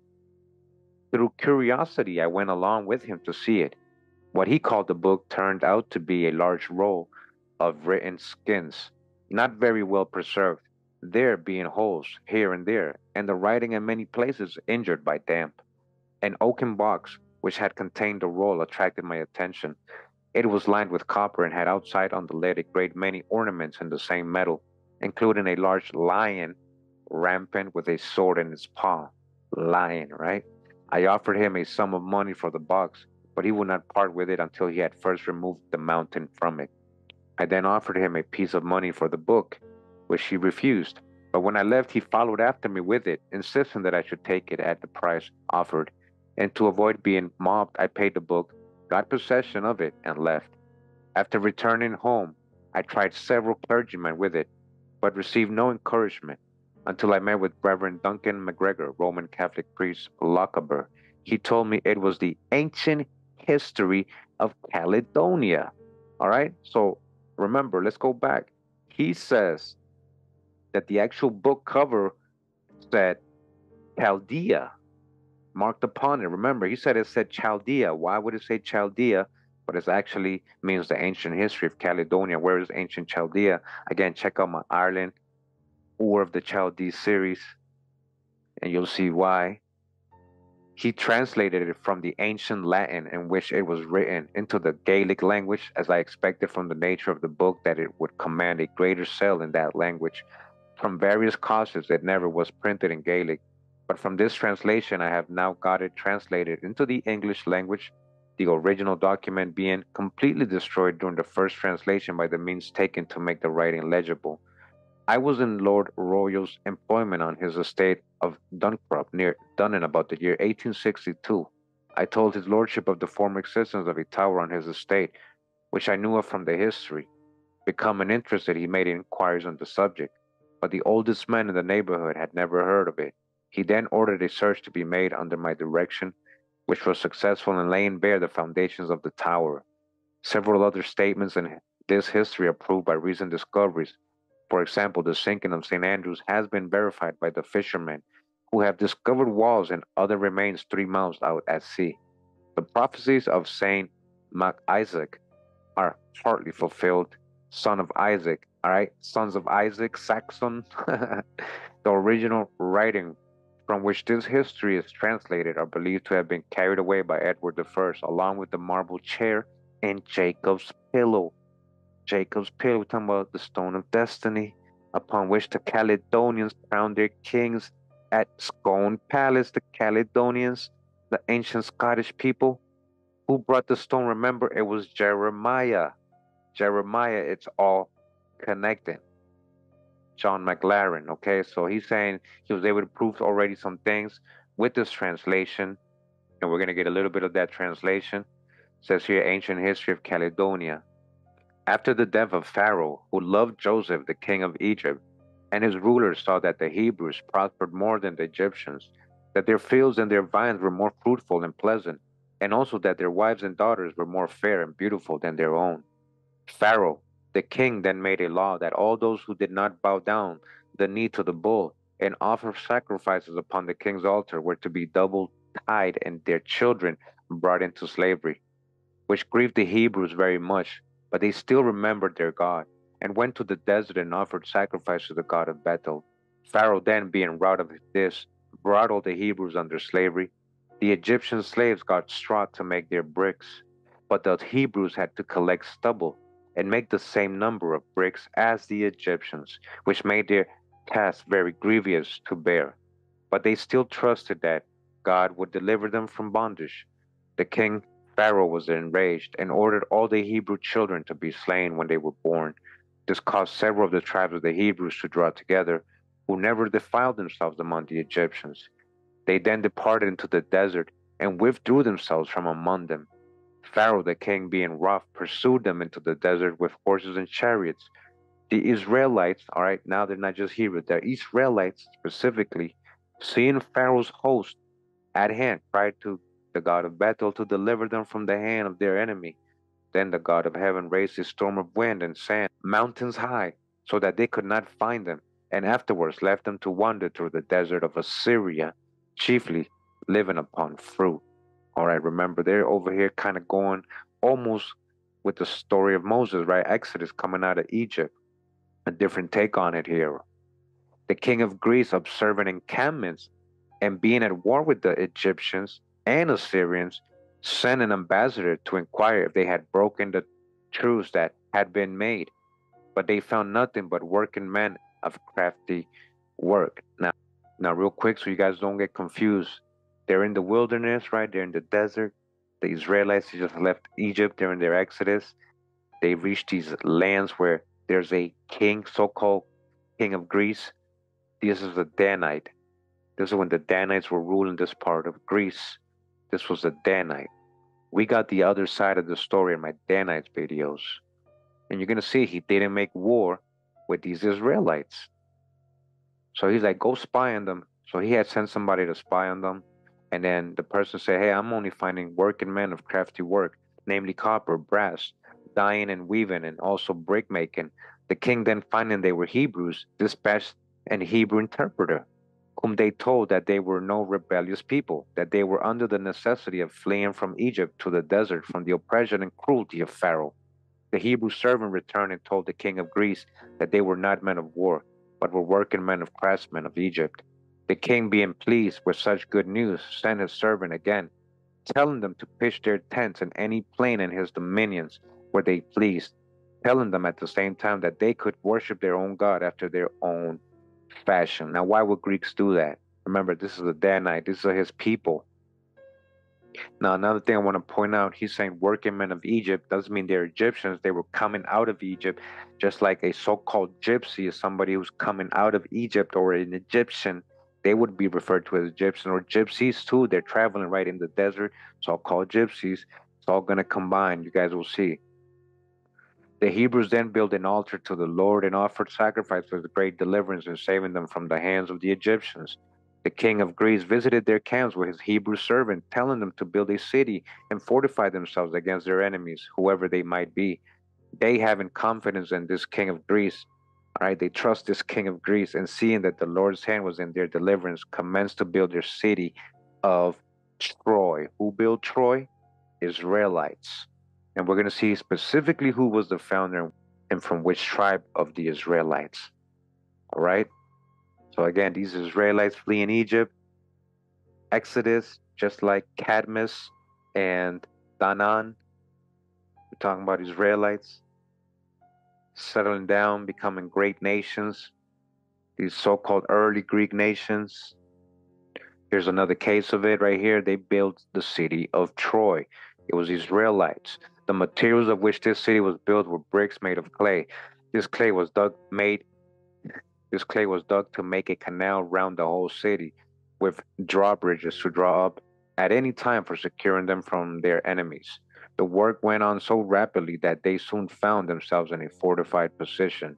And as the population increased, so did the city enlarge, the building going on with much vigor. And at the same time, the other tradesmen were employed at their own trades, supplying the other nations around them with purple, scarlet, and fine linen, purple, and war instruments of brass, copper, and iron. This surprised the kings of Egypt very much, he having labored under the impression that all the Hebrews were consumed in the mountains of sand, which nearly destroyed the Egyptians. but these had rather served as a protection to the Hebrews. The king of Greece gave every encouragement to the Hebrews, so did he adhere to their ways that he was almost persuaded to worship their God. Almost. Remember, this is a Danite who, these were sea peoples. They had gone all over the world and mixed, and, they were probably doing a little pagan stuff too. They become Hellenized. But owing to his rulers, he almost started going back to Hawa, it says here. But owing to his rulers being worshippers of the horse, they would not allow the king to turn from his former principle, namely worshiping the horse, as the priest persuaded the king if he would turn from worshiping the horse, as that was the god of the Grecians in those days, all right? So-called Grecians, that his charges would not face the battle nor enter into the war chariots. Still, the king's heart was with the Hebrews, all right? This king, this Danite, he was with his brethren, and he allowed them to go on pilgrimage to the tops of the highest mountains to worship the God of heaven for his great deliverance of them from the cow worshippers of Egypt and the tyranny of Pharaoh. Cow worshippers of Egypt, huh? Just like the Hindus. This was their custom for several hundreds of years until war fell out between Greece and Assyria. So they were there for hundreds of years, okay? The Israelites. The Hebrews then refused their young men to go to war, neither would they allow their daughters to be given in marriage to the uncircumcised Gentiles, unless they would consent to be circumcised and offer 7 years' sacrifice and worship in the god of Bethel. Afterwards, one of the Grecian princes fell wroth with the inhabitants of Troy, properly called the Trojans. Who are the Trojans? Israelites. There was born to one of the princes of Troy a daughter that expelled in beauty and virtue all the Grecian nation. The prince of the Grecians offered her his hand in marriage, but was refused by the laws of the altar. He then besieged the city of Troy with rage and drove them into the city, thinking he would make them surrender from hunger. But they cried out to the Lord, and he heard their cry and was pleased to send shoals of fish of all kinds. But the sturgeon was considered the best fish, and therefore it was chosen for sacrifice on the altar. The turtle doves and pigeons were also innumerable around the city. They also made use of them for food, being also offered for sacrifice. The wild bee was also very plentiful, supplying them with honey. They lived there in comfort, while their enemies were encamped around the city, suffering many privations. But the young generation arose, and new rulers refused to offer the sacrifices with the sturgeon, for as it was the best fish, they wished to keep it for themselves and offer other fish to the Lord. So remember, we're not reading the Bible. This is an old land document containing the history of Caledonia. All right. So because of what they were doing, Most High stopped helping them. All right. So it keeps going. I just want you guys to see, Troy was built by Israelites, as it says in this ancient document. All right. So the story keeps going. They eventually make it to, England, Scotland, and after, their travels through Europe. After, crossing the sea from the true promised land, ended up in Gaul, Spain, Portugal, and then from there going to the British Isles. But for now, we're just going to continue real quick. I just want to show you guys, who were the ancient Troyans really. So we got the Achaeans or Aenians, the Danans, Cadmus people, the Troyans, Mycenaeans, Tyrians. All right. So you guys are still with me? All right, so real quick, we're going to read from 1 Kings 4, specifically regarding how wise Solomon is, right? The Most High says, and Solomon's wisdom excelled the wisdom of all the children of the east country, and all the wisdom of Egypt. For he was wiser than all men, than Ethan the Ezrahite, and Heman, and Shalcol, and Darda, the sons of Mahol. And his fame was in all nations round about. And he spoke 3,000 proverbs, and his songs were 1,005. All right. So that's just a little bit of the chapter. Why did I read this? Because he referenced that Solomon was wiser than Darda. Right? Who is Darda? Then Darda must have been a pretty wise person. All right. So remember, I see this as history, not as religion. We're making a lot of connections here. We're in Genesis 38, and it says here, and it came to pass at that time that Judah went down from his brethren. He went down. He went down in many ways. You're going to see what I'm talking about. And turned unto a certain Adulamite, whose name was Hira. And Judah saw there a daughter of a certain Canaanite, whose name was Shua. And he took her and went into her, all right? He literally went into her. So basically what they're saying is he had sexual relations with this woman, and out of that came some children. Now, when they're saying he went down from his brethren, there's a whole backstory depending on people's opinion of what they mean when he went down, meaning he went down on level. He wasn't supposed to go into a Canaanite woman, as they say here, go into. But he did. And she conceived and bore a son, and he called his name Er. And she conceived again and bore a son, and she called his name Onan. So these are Judah's kids with the Canaanite woman, all right? And yet again conceived and bore a son, and called his name Selah. And he was at Shazib when she bore him. And Judah took a wife for his firstborn, whose name was Tamar. All right, here goes Tamar. Tamar. It was supposed to be a wife of his firstborn son, Judah arranged that. And Judah's firstborn, was wicked, though, in the sight of Hawa. And Hawa slew him, all right? Hawa got rid of him. He was wicked. That's Judah's son, right? A line of Judah. He was wicked. Doesn't mean you're good just because you're from Judah.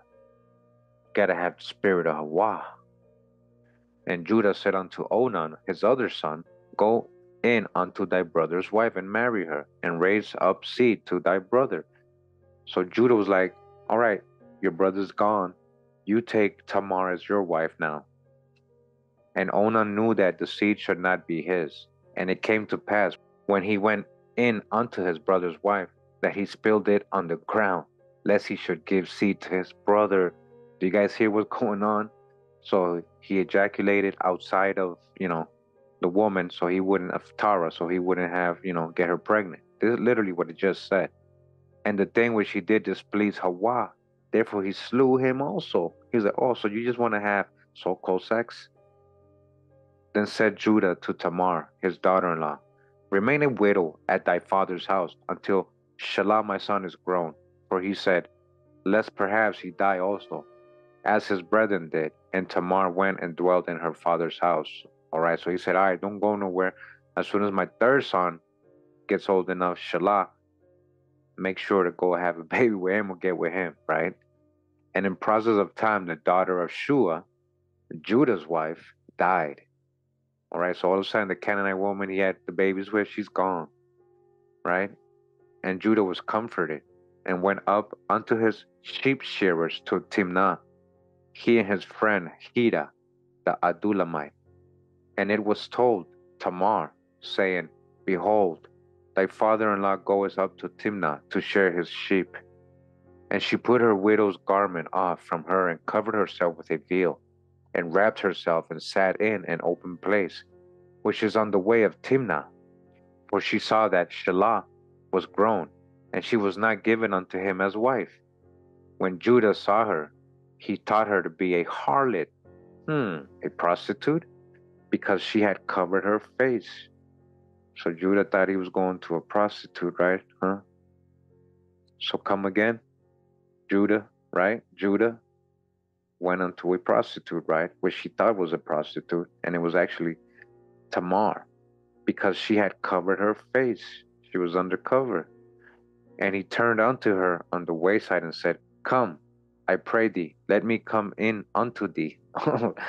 He said, I want to go have sexual relations with you. For he knew not that she was his daughter-in-law. He didn't know that was his daughter-in-law, according to the story, right? And she said, what wilt thou give me that thou mightest come in unto me? And he said, I will send thee a kid from the flock. And she said, wilt thou give me a pledge until thou send it? And he said, what pledge shall I give thee? And she said, thy signet and thy bracelets and thy staff that is in thy hand. And he gave it to her and came in unto her. All right. He had relations with her. And she conceived by him, and she got pregnant because of that. So that's Tamar and Judah, right? And she arose and went away and laid aside her veil from her and put on the garments of her widowhood. And Judah sent the kid by the hand of his friend, the Adullamite, to receive his pledge from the woman's hand, but he found her not. Then he asked the man of the place, saying, Where is this harlot, who was openly by the wayside? And they said, There was no harlot in this place. And he returned to Judah and said, I cannot find her. And also the man of the place said that there was no harlot in this place. And Judah said, Let her take them for herself, lest we be shamed. Behold, I sent this kid, and thou hast not found her. And it came to pass about 3 months after that it was told Judah, saying, Tamar, thy daughter-in-law, hath played the harlot, and also, behold, she is with child by whoredom. And Judah said, Bring her forth, and let her be burned. So eventually, as time went by, they found out Tamar, was pregnant, and they said she did it through prostitution. So Judah was like, you know what? Bring her forth, let's burn her. This is before he knew it was actually his baby.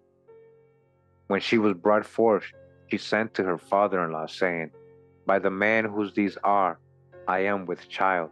And she said, Thy son, I pray thee, whose are these? The signet and bracelets and staff. And Judah acknowledged them and said, She has been more righteous than I, because I gave her not to Shelah my son, and he knew her again no more. So he's like, oh man, she did it because I keep my promise. I've given her to my son. And it came to pass in the time of her travail that, behold, twins were in her womb. So she ended up being pregnant by twins. And it came to pass when she travailed that the one put out his hand, and the midwife took and bound upon his hand a scarlet thread, saying, This came out first. Remember, whoever comes out first gets the inheritance, right? The right to rule. So whoever stuck out his hand is the one that got a scarlet around his hand and said he came out first so they can be marked. And it came to pass as he drew back his hand that, behold, his brother came out, and she said, How hast thou broken forth? This breach be upon thee. Therefore his name was called Perez, that is, a breach. And afterwards came out his brother, who had the scarlet thread upon his hand, and his name was called Zarah.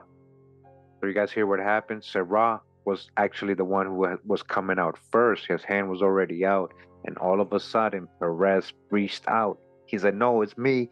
He took the throne as a baby, like right away. His name, Perez, even means a breach.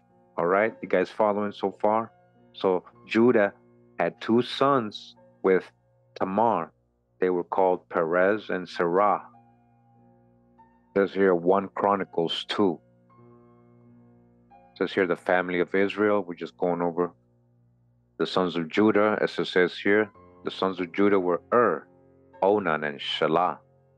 These 3 were born to him by the daughter of Shua, the Canaanitess. All right, we just got that in the other book. The firstborn of Judah, was wicked in the sight of the Lord, so he killed him. And Tamar, his daughter-in-law, bore him Perez and Zarah. All right, we just read how. So Perez and Zarah, all the sons of Judah were 5. The sons of Perez were Hezron and Hamul.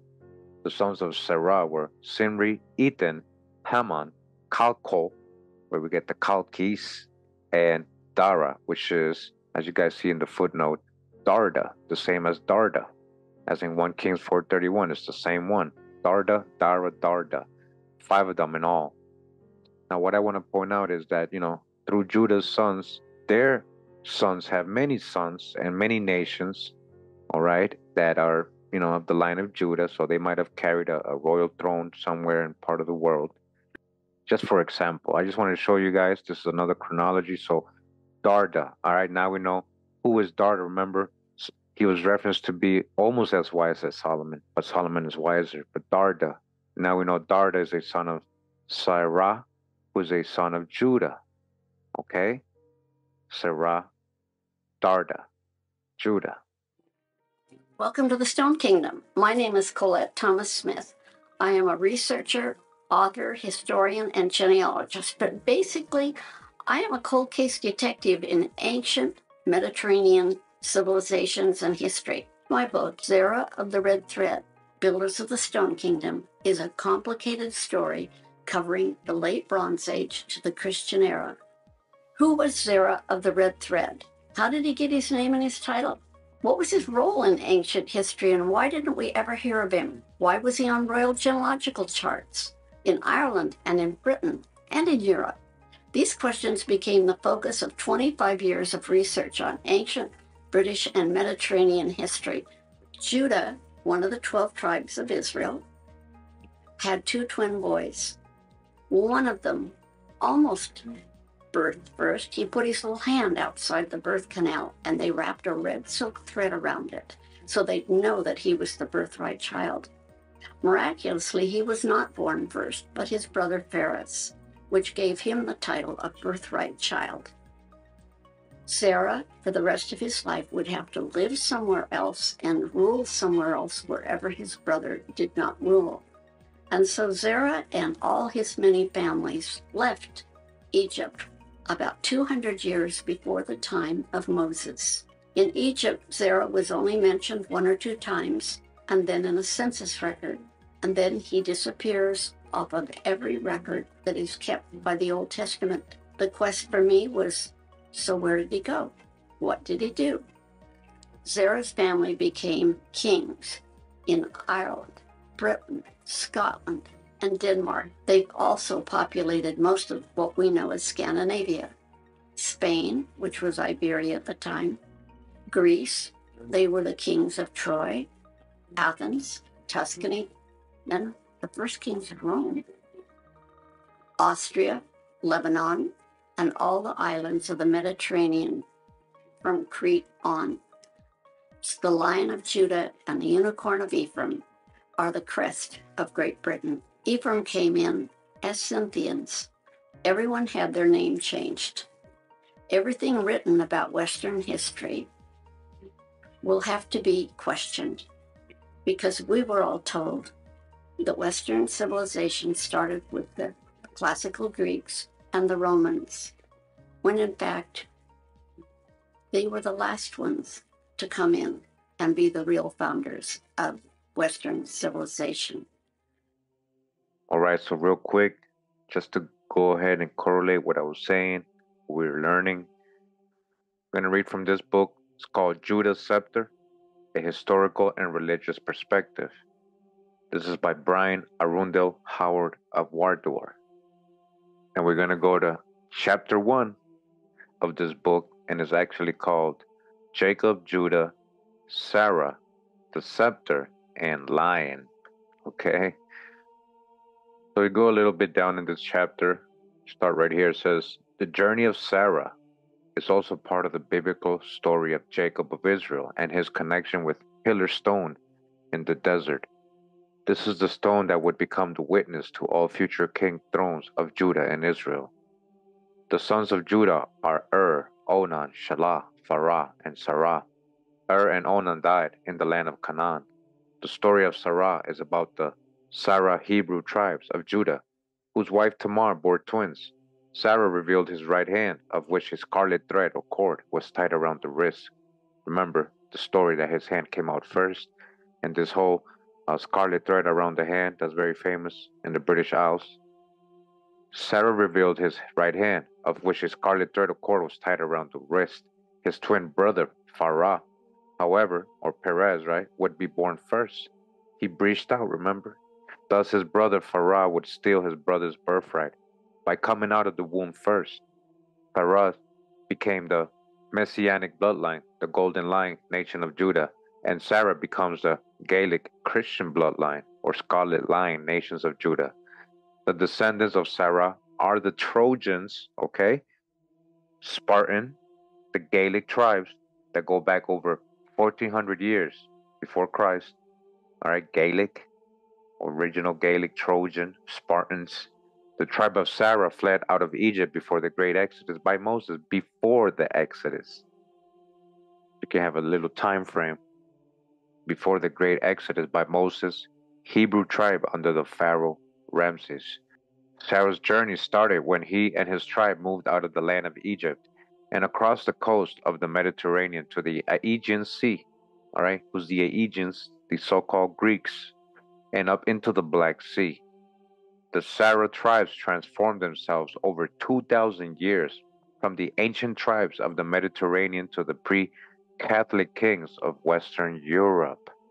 The biblical sons of Zarah were Simri, Ethan, Heman, Heman, son of Judah, right?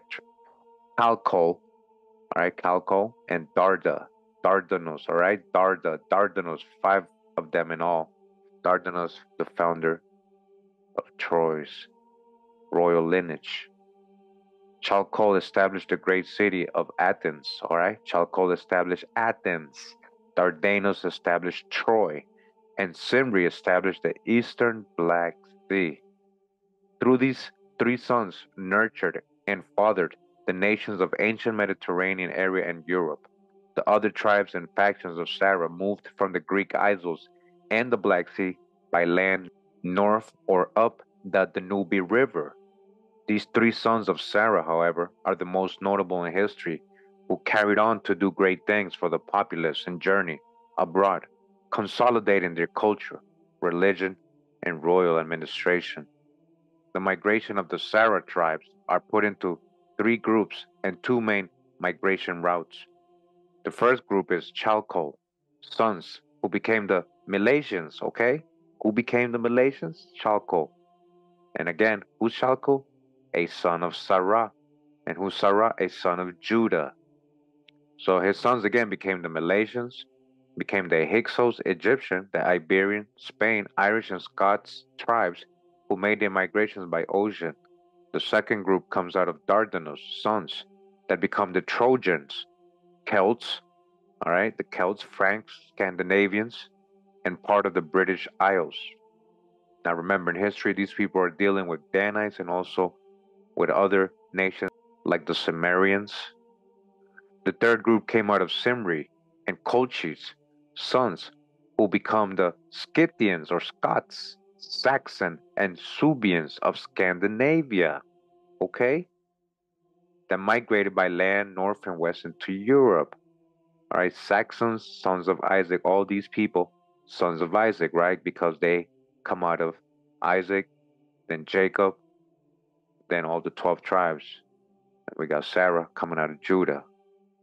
And Sarah had all these kids, Simri Colchis, Scythian Scots, Saxon Suebians of Scandinavia, that migrated by land north and west into Europe. They all could speak and understand different variations of the Gaelic language, with its roots being Hebrew, the Gaelic being Hebrew, the roots, what we're talking about are Moroccan. Therefore, from Sarah, God multiplied and spread across the lands of the Mediterranean and Europe, and in each of a royal prince made of his descendants. The question that needs to be revealed is, who were Judah and Sarah? Biblically, they are the descendants of Jacob, out of Israel. Remember, Jacob is Israel. But to the ancient world before Christ, they were much more. The discovery by the ancient Phoenician historian Sanchuniathon, who lived around 1200 BC, tried to make sense of this issue. It must be recognized that all material from Sanchuniathon is derived from the works of Philo of Byblos, flourished 100 AD. Are we just talking about Arius Piso, the Pisos? Remember my Piso series? He might be Philo, who claimed to have translated his Phoenicia from the original text. Some have questioned the authenticity of that claim, but excavations at Ras Shamra, ancient Ugarit in Syria, in 1929 revealed Phoenician documents supported much of Sanchuniathon's information on Phoenician mythology and religious beliefs. The writings of Sanchuniathon mention the Greek Chronos, from the Phoenicians call Israel. Huh? Hold up. So he's saying Sanchuniathon, right? Famous Greek historian, saying Chronos is the same one the Phoenicians call Israel. Who's Israel? Remember, Israel is Jacob. Israel was the new name given to the biblical patriarch Jacob. The Phoenicians historian further explained that this Chronos or Israel had a special son named Jehud or Jehud. So even Chronos had a son named Jehud. just like Jacob has his son named Judah. This is simply a shortened form of the Hebrew Jehudah or Judah. The primary son of the Greek Kronos, Roman Saturn, was Zeus, Roman Jupiter. Therefore, Jehud would be the same as Zeus. So they're saying Judah is Zeus. So you see what they're trying to tell you here is that the Greeks turned all these people into their gods. That's what I was saying earlier. So again, don't get confused. Kronos, Jacob, his son Zeus, principal is Judah, Zeus, or Jehud, Zeus. Therefore, Jehud would be the same as Zeus. The word Zeus may actually derive from Jehud, as the Roman Jupiter, as it appears to derive from the Greek Zeus Pated, or Sut Pated, Sut meaning a king, to a common bloodline, Hebrew, and Pated meaning father. In the Aeneid by Virgil, the word Jupiter is synonymous with Zeus. Therefore, one can surmise that the following names are synonymous with both Hebrew and Phoenician names as Isaac, Uranus, Jacob, Kronos, Saturn, Judah, Jupiter or Zeus, and Sarah could be Zeus too, right? A son of Zeus or descendant of Judah, a son of Judah. This is the Phoenician explanation of name terminology, but it is muddled in ancient beliefs and pagan ideas. Thus, it must be looked at from another standpoint that merits logical terminology of the period. The period in which Judah lived was a time of famine and attacks by the Egyptian pharaoh, who in victories recorded on the wall at Karnak expected tribute and sons of leaders given as hostages for his reward. Judah, known to the Phoenicians as Jupiter and also known as Zeus, the Olympian in Greece, left for the Mediterranean region. Judah is given the name of Zeus, the Olympian, probably due to his great feats there as well as being the father of the Hebrew royal bloodline after Jacob. He is portrayed by the Titans, Teitan, in the same manner as others he is descended from. Isaac, Uranus, married Gaia, Earth goddess. Son, Jacob, Kronos, god of heavens, married Rhea, the gazer. These names given to the biblical ones were used to signify a priest of the sun, heavens, or the traits one portrayed used over time since Adam and Eve. The Titans were considered adversaries to the Egyptians. Judah, or Jupiter Zeus, married two Pleiades, Maya, eldest, again, Maya, and Taiget, who were the daughters of Atlas, Epher, Kittim, Patan, all right, grandson of Abraham, told by Josephus and Pleione, Amazon. His son Zarah, Zeus, married Electra, Roma, a Pleiade, and also a daughter of Atlas. Judah, the lion, and the builder of nations, could for this reason surmise as long being Zeus, the Olympian and father of many, as Jacob foretold in his blessing. The reasoning for Sarah as being Zeus is the understanding that Sarah is the father of Dardanus, as well as many others that inhabited the Mediterranean region of ancient times. And you guys get it? That's why they say Dardanus is the son of Zeus, because he is. Zeus is Sarah or Judah or of the line of Judah. It's the same. This is what they're letting you know. They turned them into mythology and into their gods, who are the Greeks. A lot of these so-called Greeks are Israelites. They're Judah and Danites. Check out my Danite videos. Zeus in the Iliad by Homer is said to be by lineage the father of Dardanus. This would make the Phoenician name of Zeus synonymous with the biblical name of Sarah.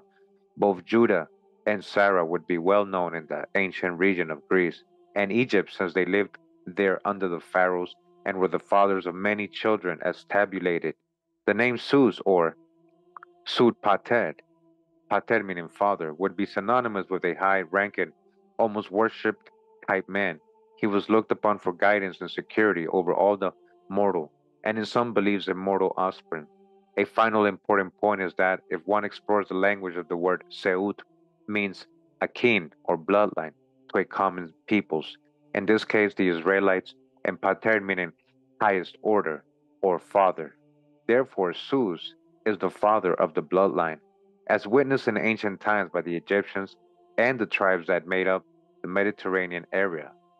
One can explore these facts or pagan beliefs to many depths, but the main reality is the genealogical bloodline has been recorded over time, asserting to the migration of the tribes from Jacob to the Mediterranean area during this time period. This is how they recorded it through mythology.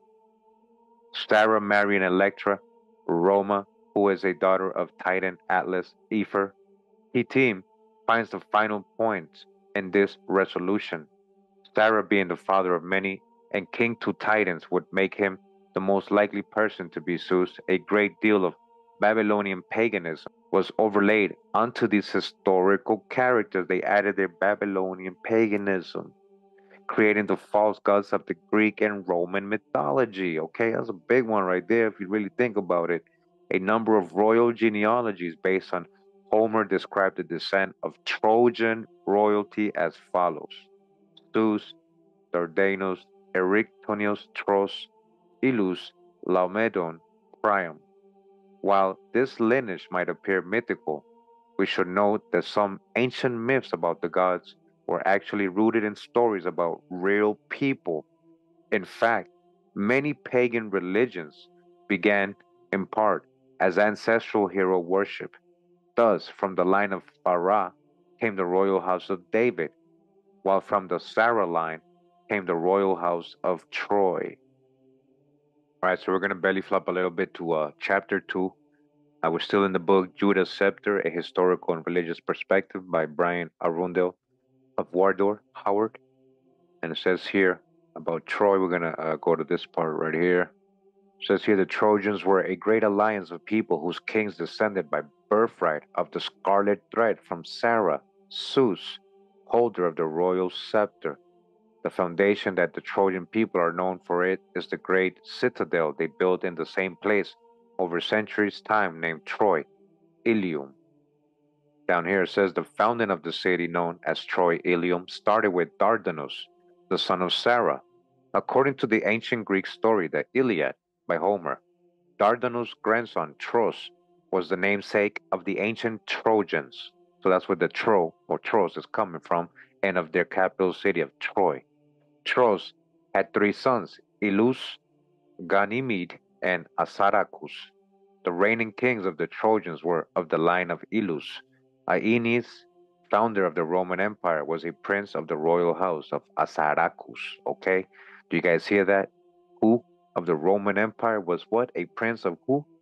Assaracus, who comes from Dardanus, who's a son of Sarah, who's a son of Judah. So who's the so-called Greeks and Romans? There's a big one right there. I know Edomites has a lot to do with it, but a lot of it is some Israelites, becoming so-called Hellenized, right? Christianized, Hellenized. So the famous Aeneas founded the Roman Empire. All right, so we'll probably be coming back to this book in another video or in this series. We're going to go to a different book now. Hope you guys enjoyed it and understood what they were saying. And you guys can see many people talking about this. And I'm going to read from this book right here now. It's called Our Race, Its Origin and Its Destiny, a serial devoted to the study of the Saxon riddle, the renewal of history, how empire was rebuilt and replanted, Eochaidh, the Hegemon. And this is by Charles A.L. Totten. This is from 1892. We're in part 1. It says here, the renewal of history, the kings of Israel and Judah. We present the following table to our race as one of the most important chronological discoveries of the day, in that, for the first time in history, it not only vindicates the true or biblical line of time, but affords us at last a means of synchronizing all the reigns of the kings of Israel and Judah, and of harmonizing all of the confusing cross-references thereto found in Chronicles and Kings and in the Prophets. Prior to the publication of the present volume, the subject now to be treated has never been understood, nor has any scheme been devised whereupon all the biblical references concerned have received at first glance a satisfactory solution, unencumbered by alterations and apologies. We introduce this table here for several reasons. primarily because history cannot be correctly written unless it is built upon the absolutely correct chronological sequence of the years.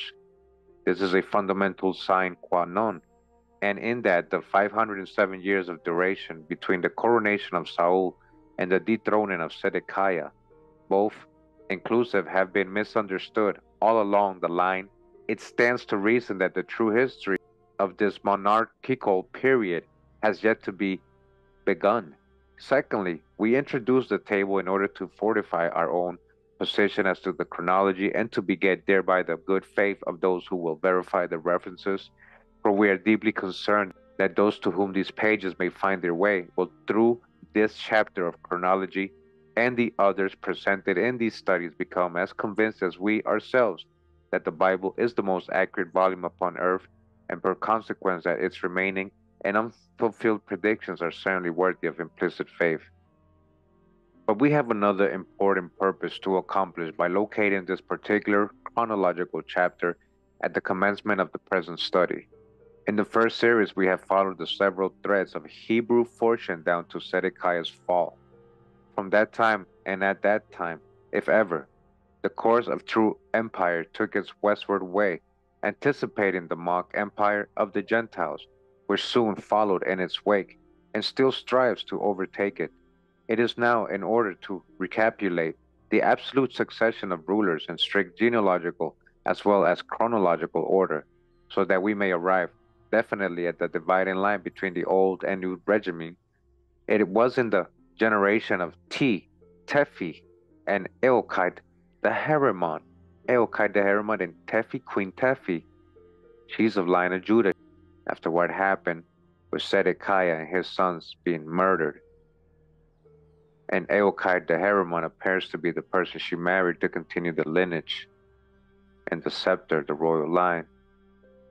So it was in their generation that the transition from the east to the west took place, which constitutes the renewal of history. By means of the present chapter, we shall be able to follow the generations consecutively from Saul down to Tephi herself, and thus so far as accepted history goes, down to the disappearance of the scepter from the house of Perez. So this chapter kind of breaks down the whole genealogy from Saul, actually, and they go down. And so we want to get to a part where it starts getting into, the part where Tephi, right, and Heremon. And this part says, Moses now grows up as a prince in the house of Pharaoh. He is given the best education that Egypt could afford, and had for his companions in the schools Heman and Chalcol and Darda, the sons of Mahol, or Asariah, who was the son of Ethan, the son of Zarah, the son of Judah. Now, Chalcol and Darda were none other than Cecrops and Dardanos, okay? This is another book telling you that Darda is the same as Dardanos and Chalcol is Cecrops in Greece, in ancient Greece, Cecrops. Again, both sons of Judah, the founders of Greece and Troy, okay? Sons of Judah, founders of Greece and Troy. Cecrops founded Athens, right? We're going to get more into that in another video. And Heman is the founder of Tyre. All right, Heman founded Tyre. Who's the Tyrians, so-called Phoenicians? Why is Herod the Great dealing with Solomon and King David? Because eventually they are king. They are related some way further back. And they also got Danite. The Tyrians got a lot of Danite blood. We've gone over that in my Danite videos. So Heman, again, all these people, sons of Judah, studied these nations. And to link the sequence to more modern times and show how Judah's scepter passed and prospered to the west, even before the breach had fallen upon Phares, let it be pointed out that Chalcol or Cecrops, who was Neil to the Egyptians, all right, that's who he was to the Egyptians. Neil is Chalcol, son of Judah. They called him Neil in Egypt. Was the father of Gadhold, who married Scotia, the daughter of Meneptah. Scotia. Who's Scotia? Remember, didn't they name Scotland after Princess Scotia of Egypt? Gadhold married her. Who's Gadhold? The son of Chalcol. So he's Judah too, direct line. Judah, male line, daughter of Meneptah, that's who she is, daughter of Meneptah. Now Meneptah was Darem, the son of Ramses II, who was Riyan, the son of Seti I, who was Walid, the son of Ramses I, who was Tardan, and Tardan was the son of Duke Amalek, the son of Eliphaz, the son of Esau, Esau, the son of Isaac and Rebekah. What does that mean? He's the son of Isaac, sons of Sac, right? Saxon, another Saxon, through Esau, not through Jacob. Do you see where that all the way back? These are so-called Egyptians, but it ended up with Esau. You see that? That's deep right there. Hope you guys are paying attention to this, and you can verify this lineage. You can pause it, take a screenshot, and go verify. This is deep right here. So this Gadhol, who was a descendant of Judah, a son of Chalcol, who was known as Cecrops in Greece, and Neil in Egypt, got with Scotia, who's an Egyptian, whose ancestor is Esau, the son of Isaac, Saxon, son of Isaac, and Rebekah. Remember, Esau is the twin of Jacob. They're brothers, twins, same parents. But Gadhol begat Isru, and Isru begat Shru, and Shru begat Heber, Scott, who was the brother of Cadmus, the brother of Cadmus. Remember, Cadmus came out of Egypt. Now you see all the relation. And you know, Cadmus, also another pioneer, founder of an ancient Greek nation. Now Heber Scott begat Boahain, and he Agaimhain, who was the contemporary of Jesse. And Agaimhain begat Taid, and he Agenoin, and he Lamphion, and of him Heber was the son. Now the son of Heber was Phion, or Adnoin, in whose days Dido fell. And Phion begat Phiblar, Glass, and he Neanual. And by lineal descent from Neanual, the next 5 generations are Noagad, Aloid, Eochaidh, which is Fergus, their father, and Brada. Brada was the contemporary of Ahaz, and he left Getulia or Carthage in 4 transports and came to Spain, and having named his harbors of refuge Portugal, after his ancestor Gatelus, he started to build Brigantia. His son was Breogan, who finished the shield in the days of Hezekiah. Now Breogan begat Bile, and Bile was the father of Galam, who is Milesios. Okay? Galam is Milesios. You see where Milesios is coming from? The progenitor of the Milesians. So it came from the sons of Chalcol. So it's telling us that Milesios, right, is the same as William the Conqueror of Ireland. And his sons were Heber and Amherdin the Druid, and Heremon, who married Tephi. That's his son, Eochaidh Heremon. That's where they're coming from. All right, a line of Judah through Sarah. And then Tephi, she continued the line of Perez, or the line of David, the female, because all the males had been murdered by Nebuchadnezzar. Again, Tephi, the daughter of Zedekiah, who was murdered by Nebuchadnezzar, and whom God saved the line of David and wove it back into the scarlet thread of Zarah through Zarah. Thence, in direct current, flowed the blood of Judah, Zarah, Perez, and David down into the victorious vein, in whom from all the other streams that went out from Egypt in the days of the 19th dynasty, it is additionally reunited to Judah. And had we time to sketch it, so it reunites to other European streams that through the male line proper trace back their descent to David himself. The line that was saved by a woman, all right? The line was saved by a woman, you guys understand? The line of Judah through David was saved by a woman, brought with it to Ireland. Remember who brought her and who was with her? Jeremiah, right? The house of God, which is Bethel, and the ark, with its treasures hid unto this day in Taro's mount, and the harp of David, that tuned anew within those famous halls, and with it, in its heraldry, there came the Lion of the tribe of Judah, which is still an ensign to the tribes. My God, what do the rich men with their means when the possibility of treasures such as these lie close at hand? But enough in the 18th dynasty, Egypt was a kindly cradle. But when Edom in the 19th got the temporary dominion, all right, Edom in Egypt, right, the process of shaking the yoke from off his own neck drove forth the nations to their destinies, all right? So don't forget, all these people, even though they're coming out of Chalco, his son married this Egyptian whose ancestor was Esau. So there's still Esau bloodline in there too, in a way. But they're going through the males, right? All right, so we continue a little further in the book. It says here the renewal of history, or Eochaidh, the Heremon. Remember, he comes from Shakol, the son of Shakol marrying Scotia, an Egyptian princess who has Esau as an ancestor, but Eochaidh is coming down from the line of Judah. Part 3, it says here Perez and Zarah, their genealogies harmonized. We have already traced the separated lines of Perez and Zarah down to the generation which marked their junction in the marriage of Eochaidh, the Heremon of Ireland, with Tephi, the daughter of Zedekiah.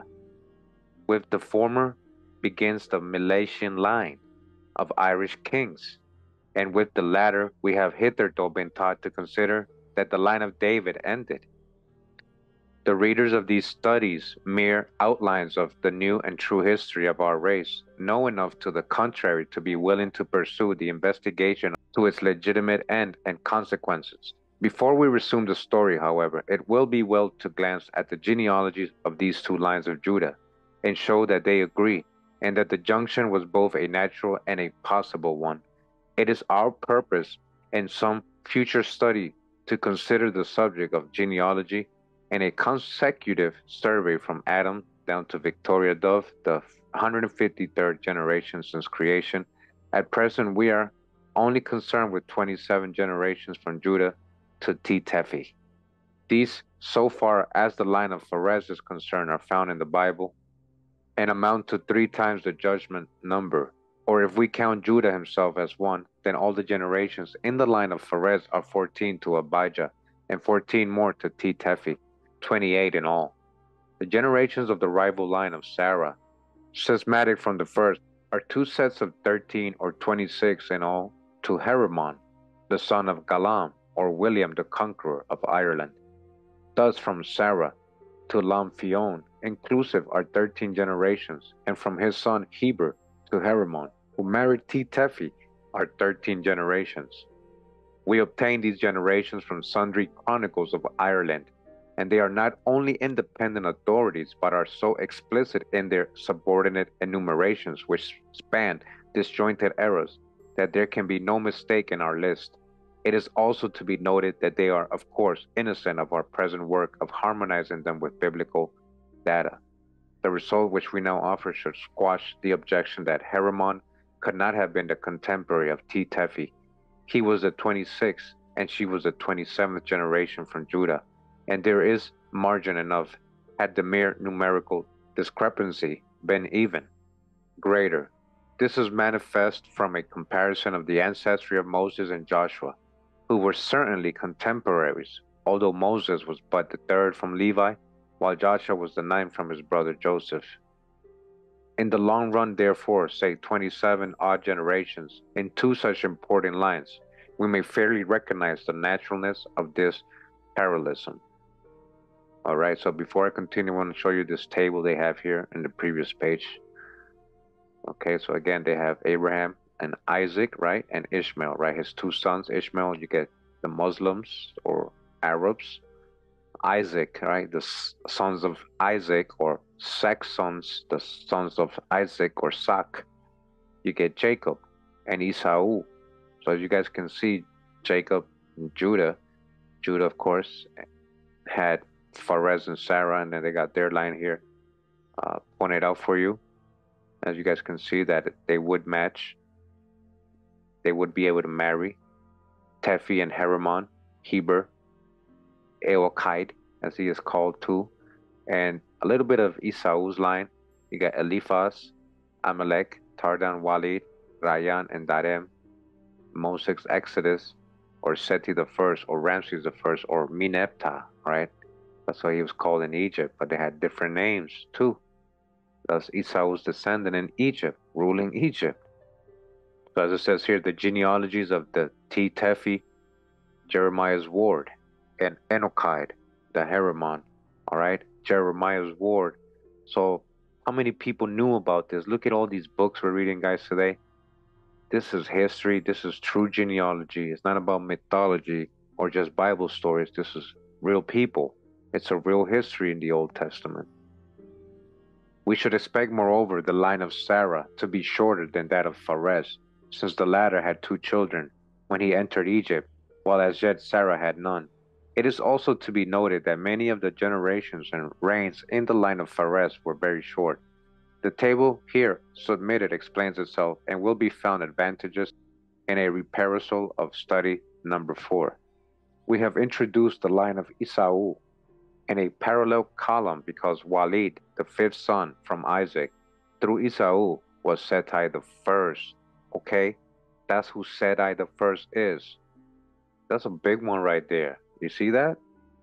And that's Seti the first of the 19th dynasty, the one that knew not Joseph. This king married Tuah, the granddaughter of Amenophis III, whose wife was Saya, the daughter of a notable king and queen of Mesopotamia, believed to have been Mohol or Phoenicia, Farsa, Phoenicia, then famous in those regions whither he had repaired from Egypt to prosecute his studies and language.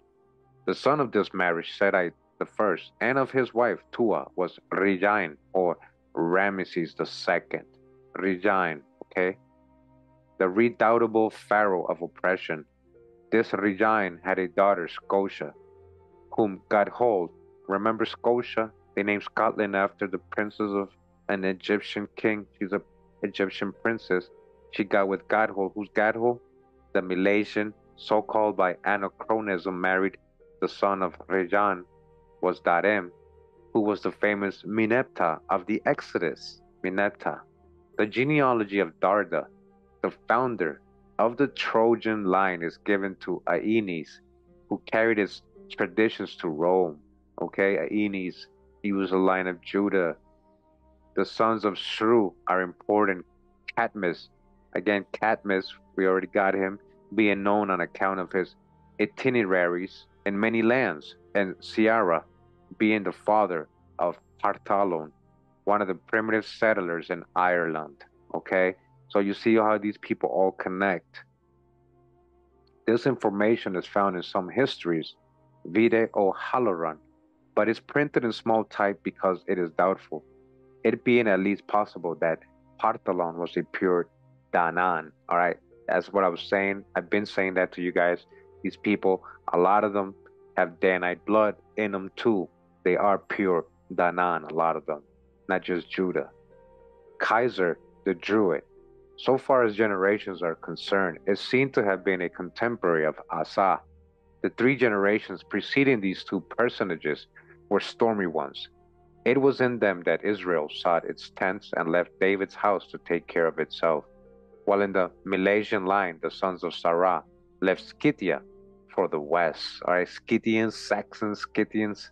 It will be noted, however, that in this table there has been no attempt to meet the chronological parallelism, it having been sacrificed for the more valuable purpose and present connection of harmonizing the generations numerically. Finally, it will be remarked that the numerous Hebrew names found in the Mileso-Irish genealogy have a significant bearing upon the derivation. Down to Gadhol, every name is biblical. Ezru and Shrew are equally so, and are similar to Esau and Esrom. In Boahim, we see a relative to Boaz and Rehoboam.